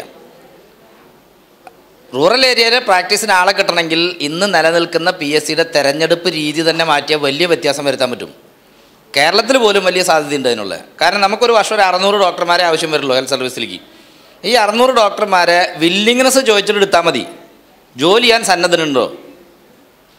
അങ്ങനെ വില്ലിങ്നെസ് ഉള്ള ആളുകൾക്ക് ഞാൻ പറഞ്ഞ ട്രെയിനിങ് കൊടുക്കുക. 6 മാസത്തെയോ 1 വർഷത്തെയോ ട്രെയിനിങ് കൊടുക്കണം. ട്രെയിനിങ് കൊടുത്തിട്ട് അവരിൽ നിന്ന് പരീക്ഷ നടത്തിയ ആളുകൾ എടുക്കുക. റൂറൽ ഏരിയയിൽ വർക്ക് ചെയ്യവർ. ഇന്നിപ്പോൾ അങ്ങനെയല്ല BSc പരീക്ഷ നടത്തുന്നത്. PSC ലിസ്റ്റിൽ ഏറ്റവും ടോപ്പിൽ ആളുകൾ വരും. അവരാരും സർവീസിൽ ജോയിൻ ചെയ്യില്ല. അവരെ വിളിച്ചു, കഴിഞ്ഞു, ലിസ്റ്റ് അവസാനിച്ചു. ഇനി താഴെ കിടക്കുന്ന ആളുകൾ ജോലി ചെയ്യാൻ തയ്യാറാണ്, അവർക്ക് PSC കിട്ടൂല. അപ്പോൾ ഈ സ്ഥിതി മാറേണ്ടതുണ്ട്. MBBS പഠിച്ച ആളെ സംബന്ധിച്ച് വില്ലിങ്നെസ് വെച്ചാൽ മതി. റൂറൽ ഏരിയയിൽ വർക്ക് ചെയ്യാൻ തയ്യാറുണ്ടോ? അവർക്ക് പ്രാക്ടീസിന് ട്രെയിനിങ് ആവശ്യമുണ്ടെന്നുള്ള ഒരു സംശയമില്ല. കാരണം ഒരു പ്രൈമറി ആരോഗ്യ കേന്ദ്രത്തിൽ ജോലി ചെയ്യണമെങ്കിൽ കൃത്യമായ ട്രെയിനിങ് ഇല്ലാണ്ട് വർക്ക് ചെയ്യാൻ പറ്റില്ല. അഡ്മിനിസ്ട്രേറ്റീവ് പോസ്റ്റ് ഉൾപ്പെടെയുള്ള ഒരുപാട് കാര്യങ്ങൾ അവിടെ കൈകാര്യം ചെയ്യേണ്ടി വരുന്നുണ്ട്. അതിനുള്ള യാതൊരു വിവരവും ഇന്ന് MBBS പഠിച്ചു വരുന്ന നമ്മുടെ കുട്ടികൾക്ക് ഇല്ല എന്നുള്ള സത്യമാണ്. അപ്പോൾ അത് കൊടുക്കേണ്ടതുണ്ട്. അങ്ങനെ കൊടുത്ത് അവർക്ക് അതിനുള്ള ഫെസിലിറ്റി, താമസിക്കാനുള്ള ക്വാർട്ടേഴ്സ് ഉൾപ്പെടെ സൗകര്യങ്ങൾ കൊടുത്താൽ ഒരു സംശയം വേണ്ട, കേരളത്തിലുള്ള റൂറൽ ഏരിയയിൽ വർക്ക് ചെയ്യാൻ ഇഷ്ടംപോലെ ആളെ കിട്ടും. ഇന്ത്യയിൽ എവിടെയും കിട്ടും അത്. പക്ഷെ അത്തരത്തിൽ കാര്യങ്ങൾ ആലോചിക്കാതെ ഞാൻ പറഞ്ഞ മാനേജീരിയൽ പിടിപ്പുകേട് കൊണ്ട് മാത്രമാണ് കേരളത്തിലുള്ള റൂറൽ ഏരിയയിൽ ആളില്ലാതെ പോകുന്നത്. ഡോക്ടർമാരെ കുറവുകൊണ്ടല്ല. ധാരാളം ആളുകൾ വില്ലിംഗ് ആയിട്ട് വരുന്നുണ്ട്. പക്ഷെ അവർക്കൊരു ഫെസിലിറ്റി അവിടെ കൊടുക്കില്ല. അതിനാരും ഉത്തരവാദിത്തം? അപ്പോൾ അതുകൂടി പരിഗണിക്കാമെന്നാണ് ഞാൻ തോന്നുന്നു. നമ്മളിപ്പോൾ ചർച്ച ചെയ്തു വരുന്ന റെഗുലേഷനാണല്ലോ. അപ്പോൾ ഞാൻ നമ്മോട് സംസാരിച്ച വിഷയത്തിലേക്ക് വരാം. ഈ റെഗുലേഷൻസ് പറയുന്ന ബേസിക്കായിട്ട് പറഞ്ഞിരിക്കുന്നത് ഇന്ത്യയിൽ ക്വാളിറ്റി വേണ്ടത്ര ഗുണപരമായ എണ്ണത്തിലുള്ള ഡോക്ടേഴ്സ് സൃഷ്ടിക്കാൻ വേണ്ടിയിട്ടാണ് NMC ഉണ്ടാക്കിയത്. പക്ഷേ നമ്മൾ തിരിച്ചു ചോദിക്കുന്നത്, നമ്മൾ രണ്ടുപേരും ഈ കാര്യത്തിൽ യോജിക്കുന്നുണ്ട്. പക്ഷേ ആ ഗുണപരമായ എണ്ണം ഉണ്ടാക്കാൻ ഇതിൽ NMC തീരെ പര്യാപ്തമായിട്ടില്ല. റൂറലിൽ ആൾ പോകാത്ത എന്തുകൊണ്ടാണെന്ന് ഇപ്പം നമ്മൾ ചർച്ച ചെയ്യുന്നത്. റൂറലിൽ കേരളത്തിൽ വേണ്ടത്ര ഇൻ്റഗ്രേഷൻ. ബാക്കിയുള്ള സ്ഥലത്ത് നിങ്ങൾ ഏതോ കാട്ടിലൊരു ഹെൽത്ത് സെൻറ്റർ ഉണ്ടാക്കിയിട്ട് ബിൽഡിംഗ് എടുത്താൽ അവിടെ ആളെത്തുമോ? ഞാൻ അതിനെക്കുറിച്ച് 2013 ഒരു വിശദമായ അതിനെക്കുറിച്ച് പഠനങ്ങൾ നടത്തിയിട്ട് ഒരു 2-3 സയൻറ്റിഫിക് ആർട്ടിക്കിൾസ് പബ്ലിഷ് ചെയ്തിട്ടുണ്ടായിരുന്നു. International medicine and public health എന്നുള്ള ജേണലുണ്ട്. അപ്പോൾ അതിൽ മനസ്സിലാക്കിയെടുത്തോളം ഇന്ത്യയിൽ 30-40% ഇപ്പോൾ കേരളത്തിൽ മാത്രമേ നമുക്ക് 26,000 പേർക്ക് ഒരു PSC ഉള്ളൂ. നമ്മൾ ബംഗാളിലോ ആസാമിലോ പോയാൽ 1 ലക്ഷം പേർക്ക് ഒരു PSC ഉണ്ടാകുന്നുള്ളൂ. എത്ര 30-40 കിലോമീറ്റർ നടന്നിട്ട് പോകണം. ആ സ്ഥലത്ത് ചെറിയ ബിൽഡിംഗ് പോലും ഇല്ല. ആവശ്യമുള്ള ബിൽഡിംഗ് ഇപ്പോൾ 15%, 20% PSCയിൽ ബിൽഡിംഗ് പോലും ഇന്ത്യയിൽ ടോട്ടലില്ല. അപ്പോൾ ബിൽഡിംഗ് എടുത്ത് വെച്ചാൽ കൊണ്ട് കാര്യമില്ല. റോഡില്ല, ഇലക്ട്രിസിറ്റി ഇല്ല, വെള്ളമില്ല. അവിടെ നിങ്ങൾ റോഡ് ഉണ്ടാക്കുക PSCയിലേക്ക് രോഗികളെത്തും ഡോക്ടേഴ്സ് താമസിക്കും. ക്വാർട്ടേഴ്സ് ഇല്ല, വെള്ളമില്ല, വെളിച്ചമില്ല. അപ്പോൾ അത് ഉണ്ടാക്കണം നമ്മൾ വേണമെങ്കിൽ ഇന്ത്യയിൽ മൊത്തത്തിൽ നോക്കിയാൽ. അങ്ങനെയാണെങ്കിൽ ഇഷ്ടംപോലെ ഡോക്ടേഴ്സിന് ഉണ്ടാകുന്നുണ്ട്. ഇപ്പോൾ നമ്മൾക്കറിയാം കേരളത്തിൽ തന്നെ മുമ്പ് 5 മെഡിക്കൽ കോളേജ് സ്ഥലത്ത് 30ഓളം മെഡിക്കൽ കോളേജുണ്ട്. ഒരു 5 കൊല്ലം കഴിഞ്ഞ് ആവശ്യത്തിന് ഡോക്ടേഴ്സ് ഉണ്ടാവും. പക്ഷേ അവർ ഡിസ്ട്രിബ്യൂഷൻ ശരിയാകാത്തതുകൊണ്ടാണ് ഇന്ത്യയിൽ മൊത്തത്തിൽ ഇതാണ് സ്ഥിതി. നമ്മൾ ഗ്രാമപ്രദേശങ്ങളിൽ എന്തുകൊണ്ട് പോകാത്തതെന്ന് വെച്ചാൽ അവിടെ നമ്മൾ വികസനം എത്തിച്ചാൽ വികസനം എന്ന് ഉദ്ദേശിക്കുന്നത് വേണ്ടത്ര റോഡ്, വാഹന സൗകര്യം, വെള്ളം, ഇലക്ട്രിസിറ്റി എത്തിച്ചാൽ അവിടെ ഡോക്ടർമാർ വർക്ക് ചെയ്യാൻ തയ്യാറായിരിക്കും. കാരണം അത്രമാത്രം സാച്ചുറേഷൻ ഉണ്ട്. നമ്മൾക്കറിയാലോ നഗരങ്ങളിലൊക്കെ സാച്ചുറേഷൻ ചെയ്തിരിക്കുകയാണ്. അത് എത്തിക്കും. അപ്പോൾ അതാണ് ചെയ്യേണ്ടതെന്ന് എനിക്ക് പറയാനുള്ളത്. അല്ലാതെ അതിന് ബ്രിഡ്ജ് കോഴ്സ് നടത്തിയിട്ട് വ്യാജ ചികിത്സകർക്ക് ഇത് കൊടുക്കലല്ല ഇതിന് ഉത്തരം എന്നാണ് എൻ്റെ വ്യക്തിപരമായ അഭിപ്രായം. ഇത് മേഡം പറഞ്ഞ പോലെ ഞാനൊക്കെ കോളേജിൽ പഠിക്കുമ്പോൾ ഒരു അസംബന്ധ ഒരു അപ്സൈഡ് നാടകം കണ്ടിട്ടായിരുന്നു. ഗോദോയെ കാത്തുന്നുണ്ട്, സാമുവൽ ബക്കറ്റിൻ്റെ. അത് 2 മാസം മുമ്പ് കോഴിക്കോട് വെച്ച് കണ്ടു. അത് 2 കഥാപാത്രങ്ങൾ ഏതോ ആളെ കാത്തിക്കുന്ന, ആരാണെന്ന് അറിയാത്ത കാത്തിക്കുന്നത്. അതുപോലെയാണ് നമ്മുടെ ഇത് NMCയെക്കുറിച്ച് നമ്മൾ ക്വാളിറ്റി എത്രയോ കൊല്ലമായിട്ട് ചർച്ച ചെയ്യുന്നല്ലേ. ഒരു റിസൾട്ട് ഉണ്ടാകുമെന്ന് മേഡം പറഞ്ഞ പോലെ ഞാനും വിശ്വസിക്കുന്നില്ല. പാർലമെൻറ്റ് സ്റ്റാൻഡിംഗ് കമ്മിറ്റി നീണ്ടു നിൽക്കും. നമ്മൾ ഗ്രാമപ്രദേശങ്ങൾ ഇപ്പോൾ അതപ്പതിച്ച് കിടക്കും. ഇന്ത്യയിൽ 30-40% ജനങ്ങൾ ചികിത്സക്ക് സമീപിക്കുന്ന വ്യാജ ഡോക്ടർമാരാണ്. കേരളത്തിൽ സ്ഥിതിയല്ല, ഉത്തരേന്ത്യയിലും മറ്റുള്ള. അത് തിരിച്ചു വരണം നമ്മൾ ആഗ്രഹിക്കുന്നുണ്ട്. അപ്പോൾ അതിന് ഉത്തരം ഈ NMC ബില്ല് തരുന്നില്ല. പിന്നെ നമ്മൾ പറയുന്നത് വേറൊരു സജഷൻസ് പറഞ്ഞത് ഡോക്ടർ രാധാകൃഷ്ണൻ പറഞ്ഞ പോലെ നമ്മുടെ സബ് സെൻ്ററുകളിലുള്ള മൾട്ടിപർപ്പസ് വർക്കേഴ്സ് അല്ലെങ്കിൽ ഹെൽത്ത് ഇൻസ്പെക്ടേഴ്സ് അല്ലെങ്കിൽ നമ്മുടെ സ്റ്റാഫ് നഴ്സുമാർ കേരളത്തിൽ തന്നെ നമ്മൾക്കറിയാം 3 വർഷം അല്ലെങ്കിൽ BSc നഴ്സിംഗ് പഠിച്ച് ഇഷ്ടംപോലെ നഴ്സിംഗ് ഇതിലുള്ള സ്കിൽഡ് മാൻ പവർ അല്ലെങ്കിൽ വുമൻ പവർ 4 കൊല്ലം 5 കൊല്ലം മെഡിക്കൽ ഇത് പഠിച്ചവരുണ്ട്. അവരെ നമ്മൾക്ക് നഴ്സസ് പ്രാക്ടീഷണറാക്കിയിട്ട് സബ് സെൻ്ററുകളിൽ വിന്യസിക്കാൻ പറ്റും ഗ്രാമപ്രദേശങ്ങളിലൊക്കെ. പക്ഷെ അതിനും മേജർ എതിർപ്പുണ്ടാകുന്നത് IMAയിൽ നിന്നാണ് ഞാൻ മനസ്സിലാക്കിയത്. ഡോക്ടേഴ്സിനെ എതിർക്കുന്നത് അത് പറ്റില്ല എന്നിട്ട്. അപ്പോൾ അത് നല്ലൊരു സൊല്യൂഷനാണ്. എക്കണോമിക്കലായിട്ട് അപ്രോപ്രിയറ്റ് ടെക്നോളജി വെച്ചാൽ നമ്മുടെ സബ് സെൻ്ററുകളിൽ പ്രാഥമിക ആരോഗ്യ ചികിത്സ കൊടുക്കാൻ ശരിക്കും നഴ്സസ് പ്രാക്ടീഷണേഴ്സ് നമ്മൾക്ക് വ്യാജ ഡോക്ടർമാർക്കാരും നല്ലതാണ്. ഇന്ത്യയിലൊട്ടാകെ അങ്ങനെ ചെയ്യാവുന്നതാണ്. പക്ഷെ അങ്ങനെയൊന്നും ഗവൺമെൻറ് ഇതിൽ പറയുന്നില്ല. നമ്മളും വ്യക്തിപരമായിട്ട് ഞാൻ യോജിക്കുകയാണ് നഴ്സസ് പ്രാക്ടീഷണേഴ്സ് കൊണ്ടുവരാണെങ്കിൽ. നമ്മളിവിടെ നിന്ന് എത്തിക്സ് ആൻഡ് ലോയിനെ കുറിച്ചാണല്ലോ സംസാരിക്കുന്നത്. So I M N international relation student. എനിക്ക് ഈ ഫീൽഡിൽ നോളജ് വളരെ കുറവാണ്. എന്നാലും എൻ്റെ as A commoner my doubts I M racing here. First of all, as we R discussing about the role of regulatory bodies, mainly നമുക്ക് monitoring issues വളരെ ഉണ്ട്. For the sake of A medical association ഇവിടെ ഒരെണ്ണം construct ചെയ്തിട്ടുണ്ട്. അതിൻ്റെ ഫ്യൂച്ചറിൽ എന്താണ് സംഭവിക്കുന്നതെന്ന് they are not even the government or the people who are working in it are not responsible for it. For the sake, there is an association where you can file complaint. അങ്ങനെ മാത്രമേ ഉള്ളൂ. അതിൽ എനിക്ക് main ആയിട്ട് ചോദിക്കേണ്ട ഒരു question, the ethics in medical research or in conducting clinical trials, അതിൽ ഗവൺമെൻറ്റലായിട്ട് എന്തൊക്കെ ഇമ്പ്രൂവ്മെൻറ്റ്സ് ഉണ്ടായിട്ടുണ്ട്. പക്ഷേ അതേ രീതിയിൽ തന്നെ ആ ഒരു അൺഎത്തിക്കൽ പ്രാക്ടീസസ് നടക്കുന്നതായിട്ട് ഈവൻ ന്യൂസിൽ വരുന്നുണ്ട്. പക്ഷേ ആസ് എ ക്ലോസ്ഡ് കമ്മ്യൂണിറ്റി ഈ ന്യൂസ് ഒന്നും പുറത്ത് വരുന്നില്ല. But when we start researching about it, the news that we receive is very terrific. And in the previous discussion there was A topic called informed consent. Informed കൺസെൻറ്റിനെ കുറിച്ച് സംസാരിച്ചായിരുന്നു. അതിൽ ഞാൻ എൻ്റെ ഫ്രണ്ട്സുമായിട്ട് discuss ചെയ്തപ്പോൾ മധ്യപ്രദേശിൽ എൻ്റെ ഒരു ഫ്രണ്ട് റിസർച്ച് ചെയ്യുന്നുണ്ട്. അപ്പം ആ കുട്ടി തന്നെ കേരളത്തിലൊരു എക്സാമ്പിളായിട്ടാണ് പറഞ്ഞത്. കേരളത്തിലെ ഒരു ഇമ്പോർട്ടൻറ്റ് ഹോസ്പിറ്റലിൽ ഇതുപോലെ ക്ലിനിക്കൽ ട്രയൽ കണ്ടക്ട് ചെയ്യുന്നതിന് മുമ്പ് അയാൾക്ക് വായിക്കാനായിട്ട് ഗൈഡ് ലൈൻസ് കൊടുത്തിട്ടുണ്ട്. He is from Tamil Nadu and he is doing his body is being conducting the clinical trials in Kerala and അയാൾക്ക് വായിക്കാൻ കൊടുത്തത് മലയാളത്തിൽ എഴുതിയതാണ്. അപ്പോൾ ഇങ്ങനെയൊക്കെയുള്ള ഒരുപാട് പോരായ്മകളുണ്ട്. അതിനെക്കുറിച്ച് as A law person what is your opinion? ഇന്ത്യയിൽ ശരിക്കും 2000 കഴിഞ്ഞിട്ടാണ് ഒരു റിസർച്ച് റെഗുലേഷൻസ് വരുന്നത്. അത് തിരുവനന്തപുരം RCCയിൽ പേഷ്യൻസിനെ ക്യാൻസർ ഹെഡ് ബ്രെയിൻ ക്യാൻസറുള്ള പേഷ്യൻസിനെ ഒരു അൺഎത്തിക്കൽ എന്ന് പറയാം, അന്ന് എത്തിക്കൽ ബോർഡ് ഉണ്ടായിരുന്നില്ല, ഒരു മരുന്ന് നിരോധിക്കപ്പെട്ട മരുന്ന് കൊടുത്ത് ട്രയൽ നടത്തേണ്ട പിന്നെ അറിഞ്ഞു. അതിനുശേഷമാണ് 2000 തൊട്ട് ഇന്ത്യയിലുണ്ട് ICMR ആണ് ഒരു ഗൈഡ് ലൈൻ ഉണ്ടാക്കുന്നത്, ക്ലിനിക്കൽ ഗൈഡ് ലൈന്. ഇപ്പോൾ 2017 ഒക്ടോബറിൽ പുതിയൊരു ഗൈഡ് ലൈൻ ഉണ്ടാക്കിയിട്ടുണ്ട്.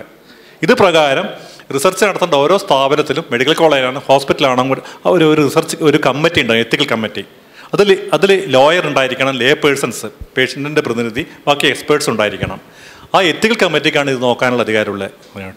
പിന്നെ ക്ലിനിക്കൽ ട്രയൽ നടത്തുകയാണെങ്കിൽ, ഡ്രഗ് നടത്തുകയാണെങ്കിൽ, ഇപ്പോൾ കഴിഞ്ഞ 5 വർഷമായിട്ട് ക്ലിനിക്കൽ ട്രയൽ രജിസ്റ്റർ ചെയ്ത് മാത്രമേ പുതിയൊരു മരുന്ന് പരീക്ഷണം പാടുള്ളൂ.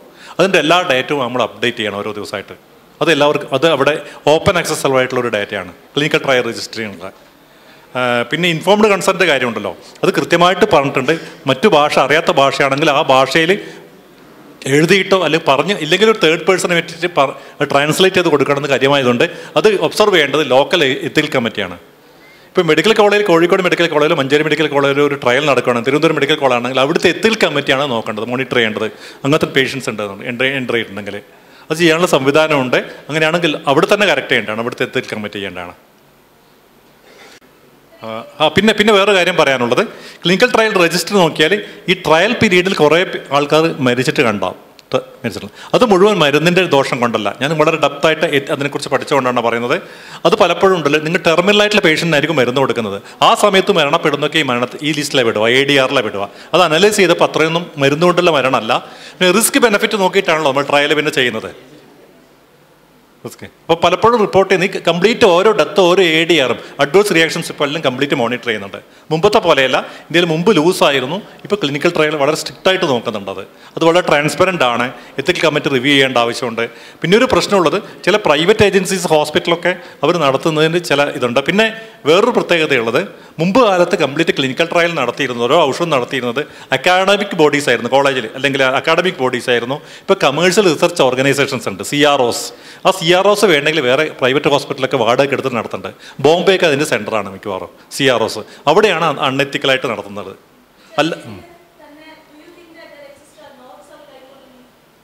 North south in which sense?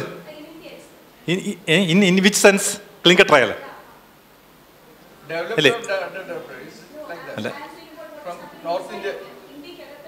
ഇന്ത്യക്കകത്ത് അങ്ങനെയില്ല. കാരണം മൾട്ടി സെൻറ്ററിക് ആയിരിക്കണം എന്നൊക്കെ പറയുന്നുണ്ട്. പുതിയ മരുന്നൊക്കെ വരുമ്പം സെൻറ്റർ ഇങ്ങനെ ഡിസ്ട്രിബ്യൂട്ട് ചെയ്യണമെന്നുണ്ട്.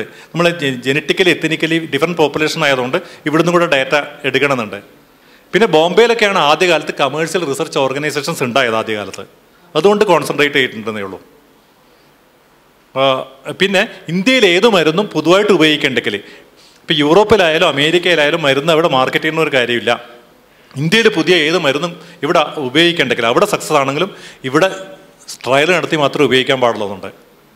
കാരണം ജനറ്റിക്കലി നമ്മുടെ റെസ്പോൺസ് വ്യത്യാസം ഉണ്ടാവും ഓരോ മനുഷ്യരുടെയും ഓരോ കൺട്രിയിലും. അപ്പോൾ ഇന്ത്യയിൽ ഏത് മരുന്നും ഏത് വാക്സിൻ ആണെങ്കിൽ തന്നെ അവിടെ നന്നായതുകൊണ്ട് ഇവിടെ ഉപയോഗിക്കണമെന്നില്ല. ഇവിടെ ഓരോ കാറ്റഗറിപ്പെടുത്തി ട്രയൽ നടത്തി മാത്രമേ അത് ഉപയോഗിക്കാൻ വിടാറുള്ളൂ. അതിന്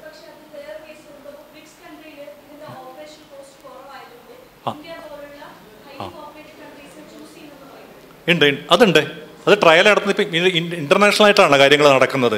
അപ്പോൾ ഇവിടുത്തെ ഡോക്ടേഴ്സിനും ചെറിയ ഇതിന് കിട്ടും, ബാക്കി എക്സ്പെൻഡിച്ചറും കുറവായതുകൊണ്ട് ഇവിടെ ട്രയൽ നടത്തുന്നുണ്ട്. പക്ഷേ ഈ നോംസൊക്കെ വെച്ചിട്ട് മാത്രമേ കിട്ടുന്നുള്ളൂ. ഇവിടുന്ന് ഒരു ബ്ലഡ് കൊണ്ടുപോകണമെങ്കിൽ ഈ ICMR ഏജൻസിയുടെ സഹായം വേണം. അങ്ങോട്ട് പെർമിഷൻ ഉണ്ടെങ്കിൽ കൊണ്ടുപോകാൻ പറ്റുമല്ലോ. മുമ്പ് കാലത്തെ കാട്ടി ഇപ്പോൾ വളരെ ഇന്ത്യ കുറച്ചും കൂടി ഇതിൻ്റെ നന്നായിട്ടുണ്ട്, ട്രാൻസ്പെറൻസി ഉണ്ട്. പിന്നെ ഫൈൻഡിങ്സൊക്കെ ട്രാൻസ്പെറൻ്റ് ആയിട്ട് കൊടുക്കണം എന്നാണ് പറയുന്നത്. ഓരോ ദിവസം അപ്ലോഡ് ചെയ്യണം എന്ന് പറയുന്നത്. അത് ആ ക്ലിനിക്കൽ ട്രയൽ രജിസ്റ്റർ ഇപ്പോൾ നിങ്ങൾക്കത് റൈറ്റ് ഇൻഫർമേഷനോ അതിൻ്റെ ഡീറ്റെയിൽസൊക്കെ കിട്ടാവുന്നതാണ്. കുറച്ചും കൂടെ നന്നായിട്ടുണ്ടെന്നാണ് എൻ്റെ. പക്ഷേ ICMR guide lines is devoid of statutory force. അതിനൊരു നിയമപരമായിട്ടുള്ള ഒരു അംഗീകാരമില്ല. അത് just for the purpose of റെഗുലേഷനാണ് ഈ ICMR ഗൈഡ് ലൈൻസ് എന്ന് പറയുന്നത്. പിന്നെ കൺസെൻറ്റ് എന്നുള്ളത് തന്നെ 3 കാര്യങ്ങളുണ്ട്: കപ്പാസിറ്റി, വോളണ്ടറിനെസ്, ഇൻഫർമേഷൻ. അതിനുള്ളിൽ അവർക്ക് കപ്പാസിറ്റി ഉണ്ടായിരിക്കണം. അപ്പോൾ ഈ ഡെവലപ്പിംഗ് നേഷൻസിനെ കൂടുതലായിട്ട് യൂട്ടിലൈസ് ചെയ്യുന്നു എന്നുള്ളത് കണക്കാക്കിയിട്ട് ഇൻ്റർനാഷണലി തന്നെ ഡെവലപ്പിംഗ് നേഷൻസിന് വേണ്ടിയിട്ടുള്ള ഗൈഡ് ലൈൻസ് ഉണ്ട്. പക്ഷേ എത്രത്തോളം ഇതൊക്കെ ഫോളോ ചെയ്യപ്പെടുന്നു എന്നുള്ളതാണ് അവിടുത്തെ ഒരു പ്രധാനമായിട്ടുള്ള കാര്യം. പിന്നെ ക്ലിനിക്കൽ കെയർ ഇതിങ്ങനെ ഒരു രജിസ്ട്രി കൊണ്ടുവന്നിട്ടുള്ളത് കൊണ്ട് കുറച്ചും കൂടെ ഒരു സിസ്റ്റത്തിന് ഒരു ട്രാൻസ്പെറൻസി നമുക്ക് കണക്കാക്കാം എന്നുള്ളത് മാത്രമേ ഉള്ളൂ. പിന്നെ നിങ്ങൾ ചോദിച്ച പോലെ തന്നെ ദരിദ്രം എപ്പോഴും എക്സ്പ്ലോയിറ്റ് ചെയ്യാവുന്ന ഇതാണ്. പലപ്പോഴും ദരിദ്രമായിട്ടുള്ള പേഷ്യൻസിലാണ് പല ഡ്രഗ് ട്രയലിനും അണ്ടർഗോ ചെയ്യുന്ന പല ആളുണ്ട് അതിന്. അത് ശരി തന്നെയാണ്. തേർഡ് വേൾഡ് ഇഗ്നോറൻസ് ഇതൊക്കെ ഉള്ളതുകൊണ്ട്. പിന്നെ ഇൻഫോംഡ് കൺസെൻറ്റ് എന്നുള്ള വളരെ നമ്മൾ മെക്കാനിക്കലായിട്ട് എടുക്കുന്നത്. ശരിക്കും ഇൻഫോംഡ് വെച്ചാൽ ശരിക്കും കമ്മ്യൂണിക്കേറ്റഡ് കൺസെൻ്റ് ആണ്. ആൾ മനസ്സിലാക്കിയിട്ടുണ്ടോ ശരി സെൻസ് എന്ന് നമുക്ക് അറിയാൻ വേറെ മാർഗ്ഗമില്ല. അതാണ് ഡോക്യുമെൻ്റ് ആയിട്ട് നമുക്ക് എഴുതി കാണിക്കാനുള്ളൂ. ഇൻഫോംഡ് കൺസെൻറ്റ് നമ്മൾ ഇംഗ്ലീഷ് പറയാലും അത് ശരിക്കും മലയാളത്തിൽ കമ്മ്യൂണിക്കേറ്റഡ് കൺസെൻ്റ് ആയിട്ടാണ് വേണ്ടത്. പലപ്പോഴും ഈ സബ്ജക്റ്റിന് അത് അറിയണമെന്നില്ല ചിലപ്പോഴും. അങ്ങനെ ഒരു പ്രശ്നമുണ്ടല്ലോ.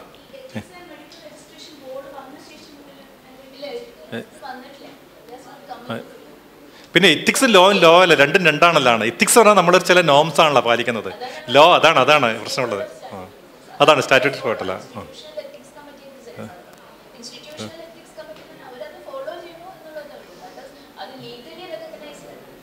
അതാണ് ലോയും എത്തിക്സ് തമ്മിലുള്ള വ്യത്യാസമുണ്ട്. അതാണ് പ്രശ്നങ്ങളുള്ളത്. ഈ മരിച്ച ആളുകളുടെ ശരീരത്തിൽ നിന്നും ഓർഗൻസ് ട്രാൻസ്പ്ലാന്റ് ചെയ്യുന്ന സംവിധാനം ഉണ്ടല്ലോ. ഇപ്പോൾ അത് ഈ അടുത്ത കാലത്തായിട്ട് ഹൈക്കോടതിയിൽ ഇടപെട്ടിട്ട് പ്രത്യേക രീതിയിലുള്ള ചില ഡയറക്ഷൻസ് കൊടുത്തിട്ടുണ്ട്. അതിൽ ഡോക്ടർമാരുടെ കാര്യമായിട്ടുള്ള എന്തെങ്കിലും അൺഎത്തിക്കൽ വേസ് ഉണ്ടോ എന്നുള്ള അറിയാനായിട്ട്. അത് വെൽ റെഗുലേറ്റഡ് ആണ്. ഡെത്ത് സർട്ടിഫിക്കറ്റ് ഇത്ര മണിക്കൂർ ഇന്നാൾ ചെയ്യണം എന്നൊക്കെ കൃത്യമായിട്ടുണ്ട്. അതിപ്പം പ്രശ്നം എന്ന് വെച്ചാൽ ഇപ്പോൾ കേരളത്തിന് പ്രശ്നമായത് കൂടുതൽ നമ്മൾ സസ്പീഷ്യസ് ആയിട്ട് നോക്കിക്കൊണ്ട് ട്രാൻസ്പ്ലാന്റേഷൻ നടക്കാത്തൊരു കുറേ രോഗികൾ മരിക്കേണ്ട വന്നിട്ടായിട്ട് ഇപ്പം യഥാർത്ഥത്തിൽ കേരളത്തിലുണ്ടായത്.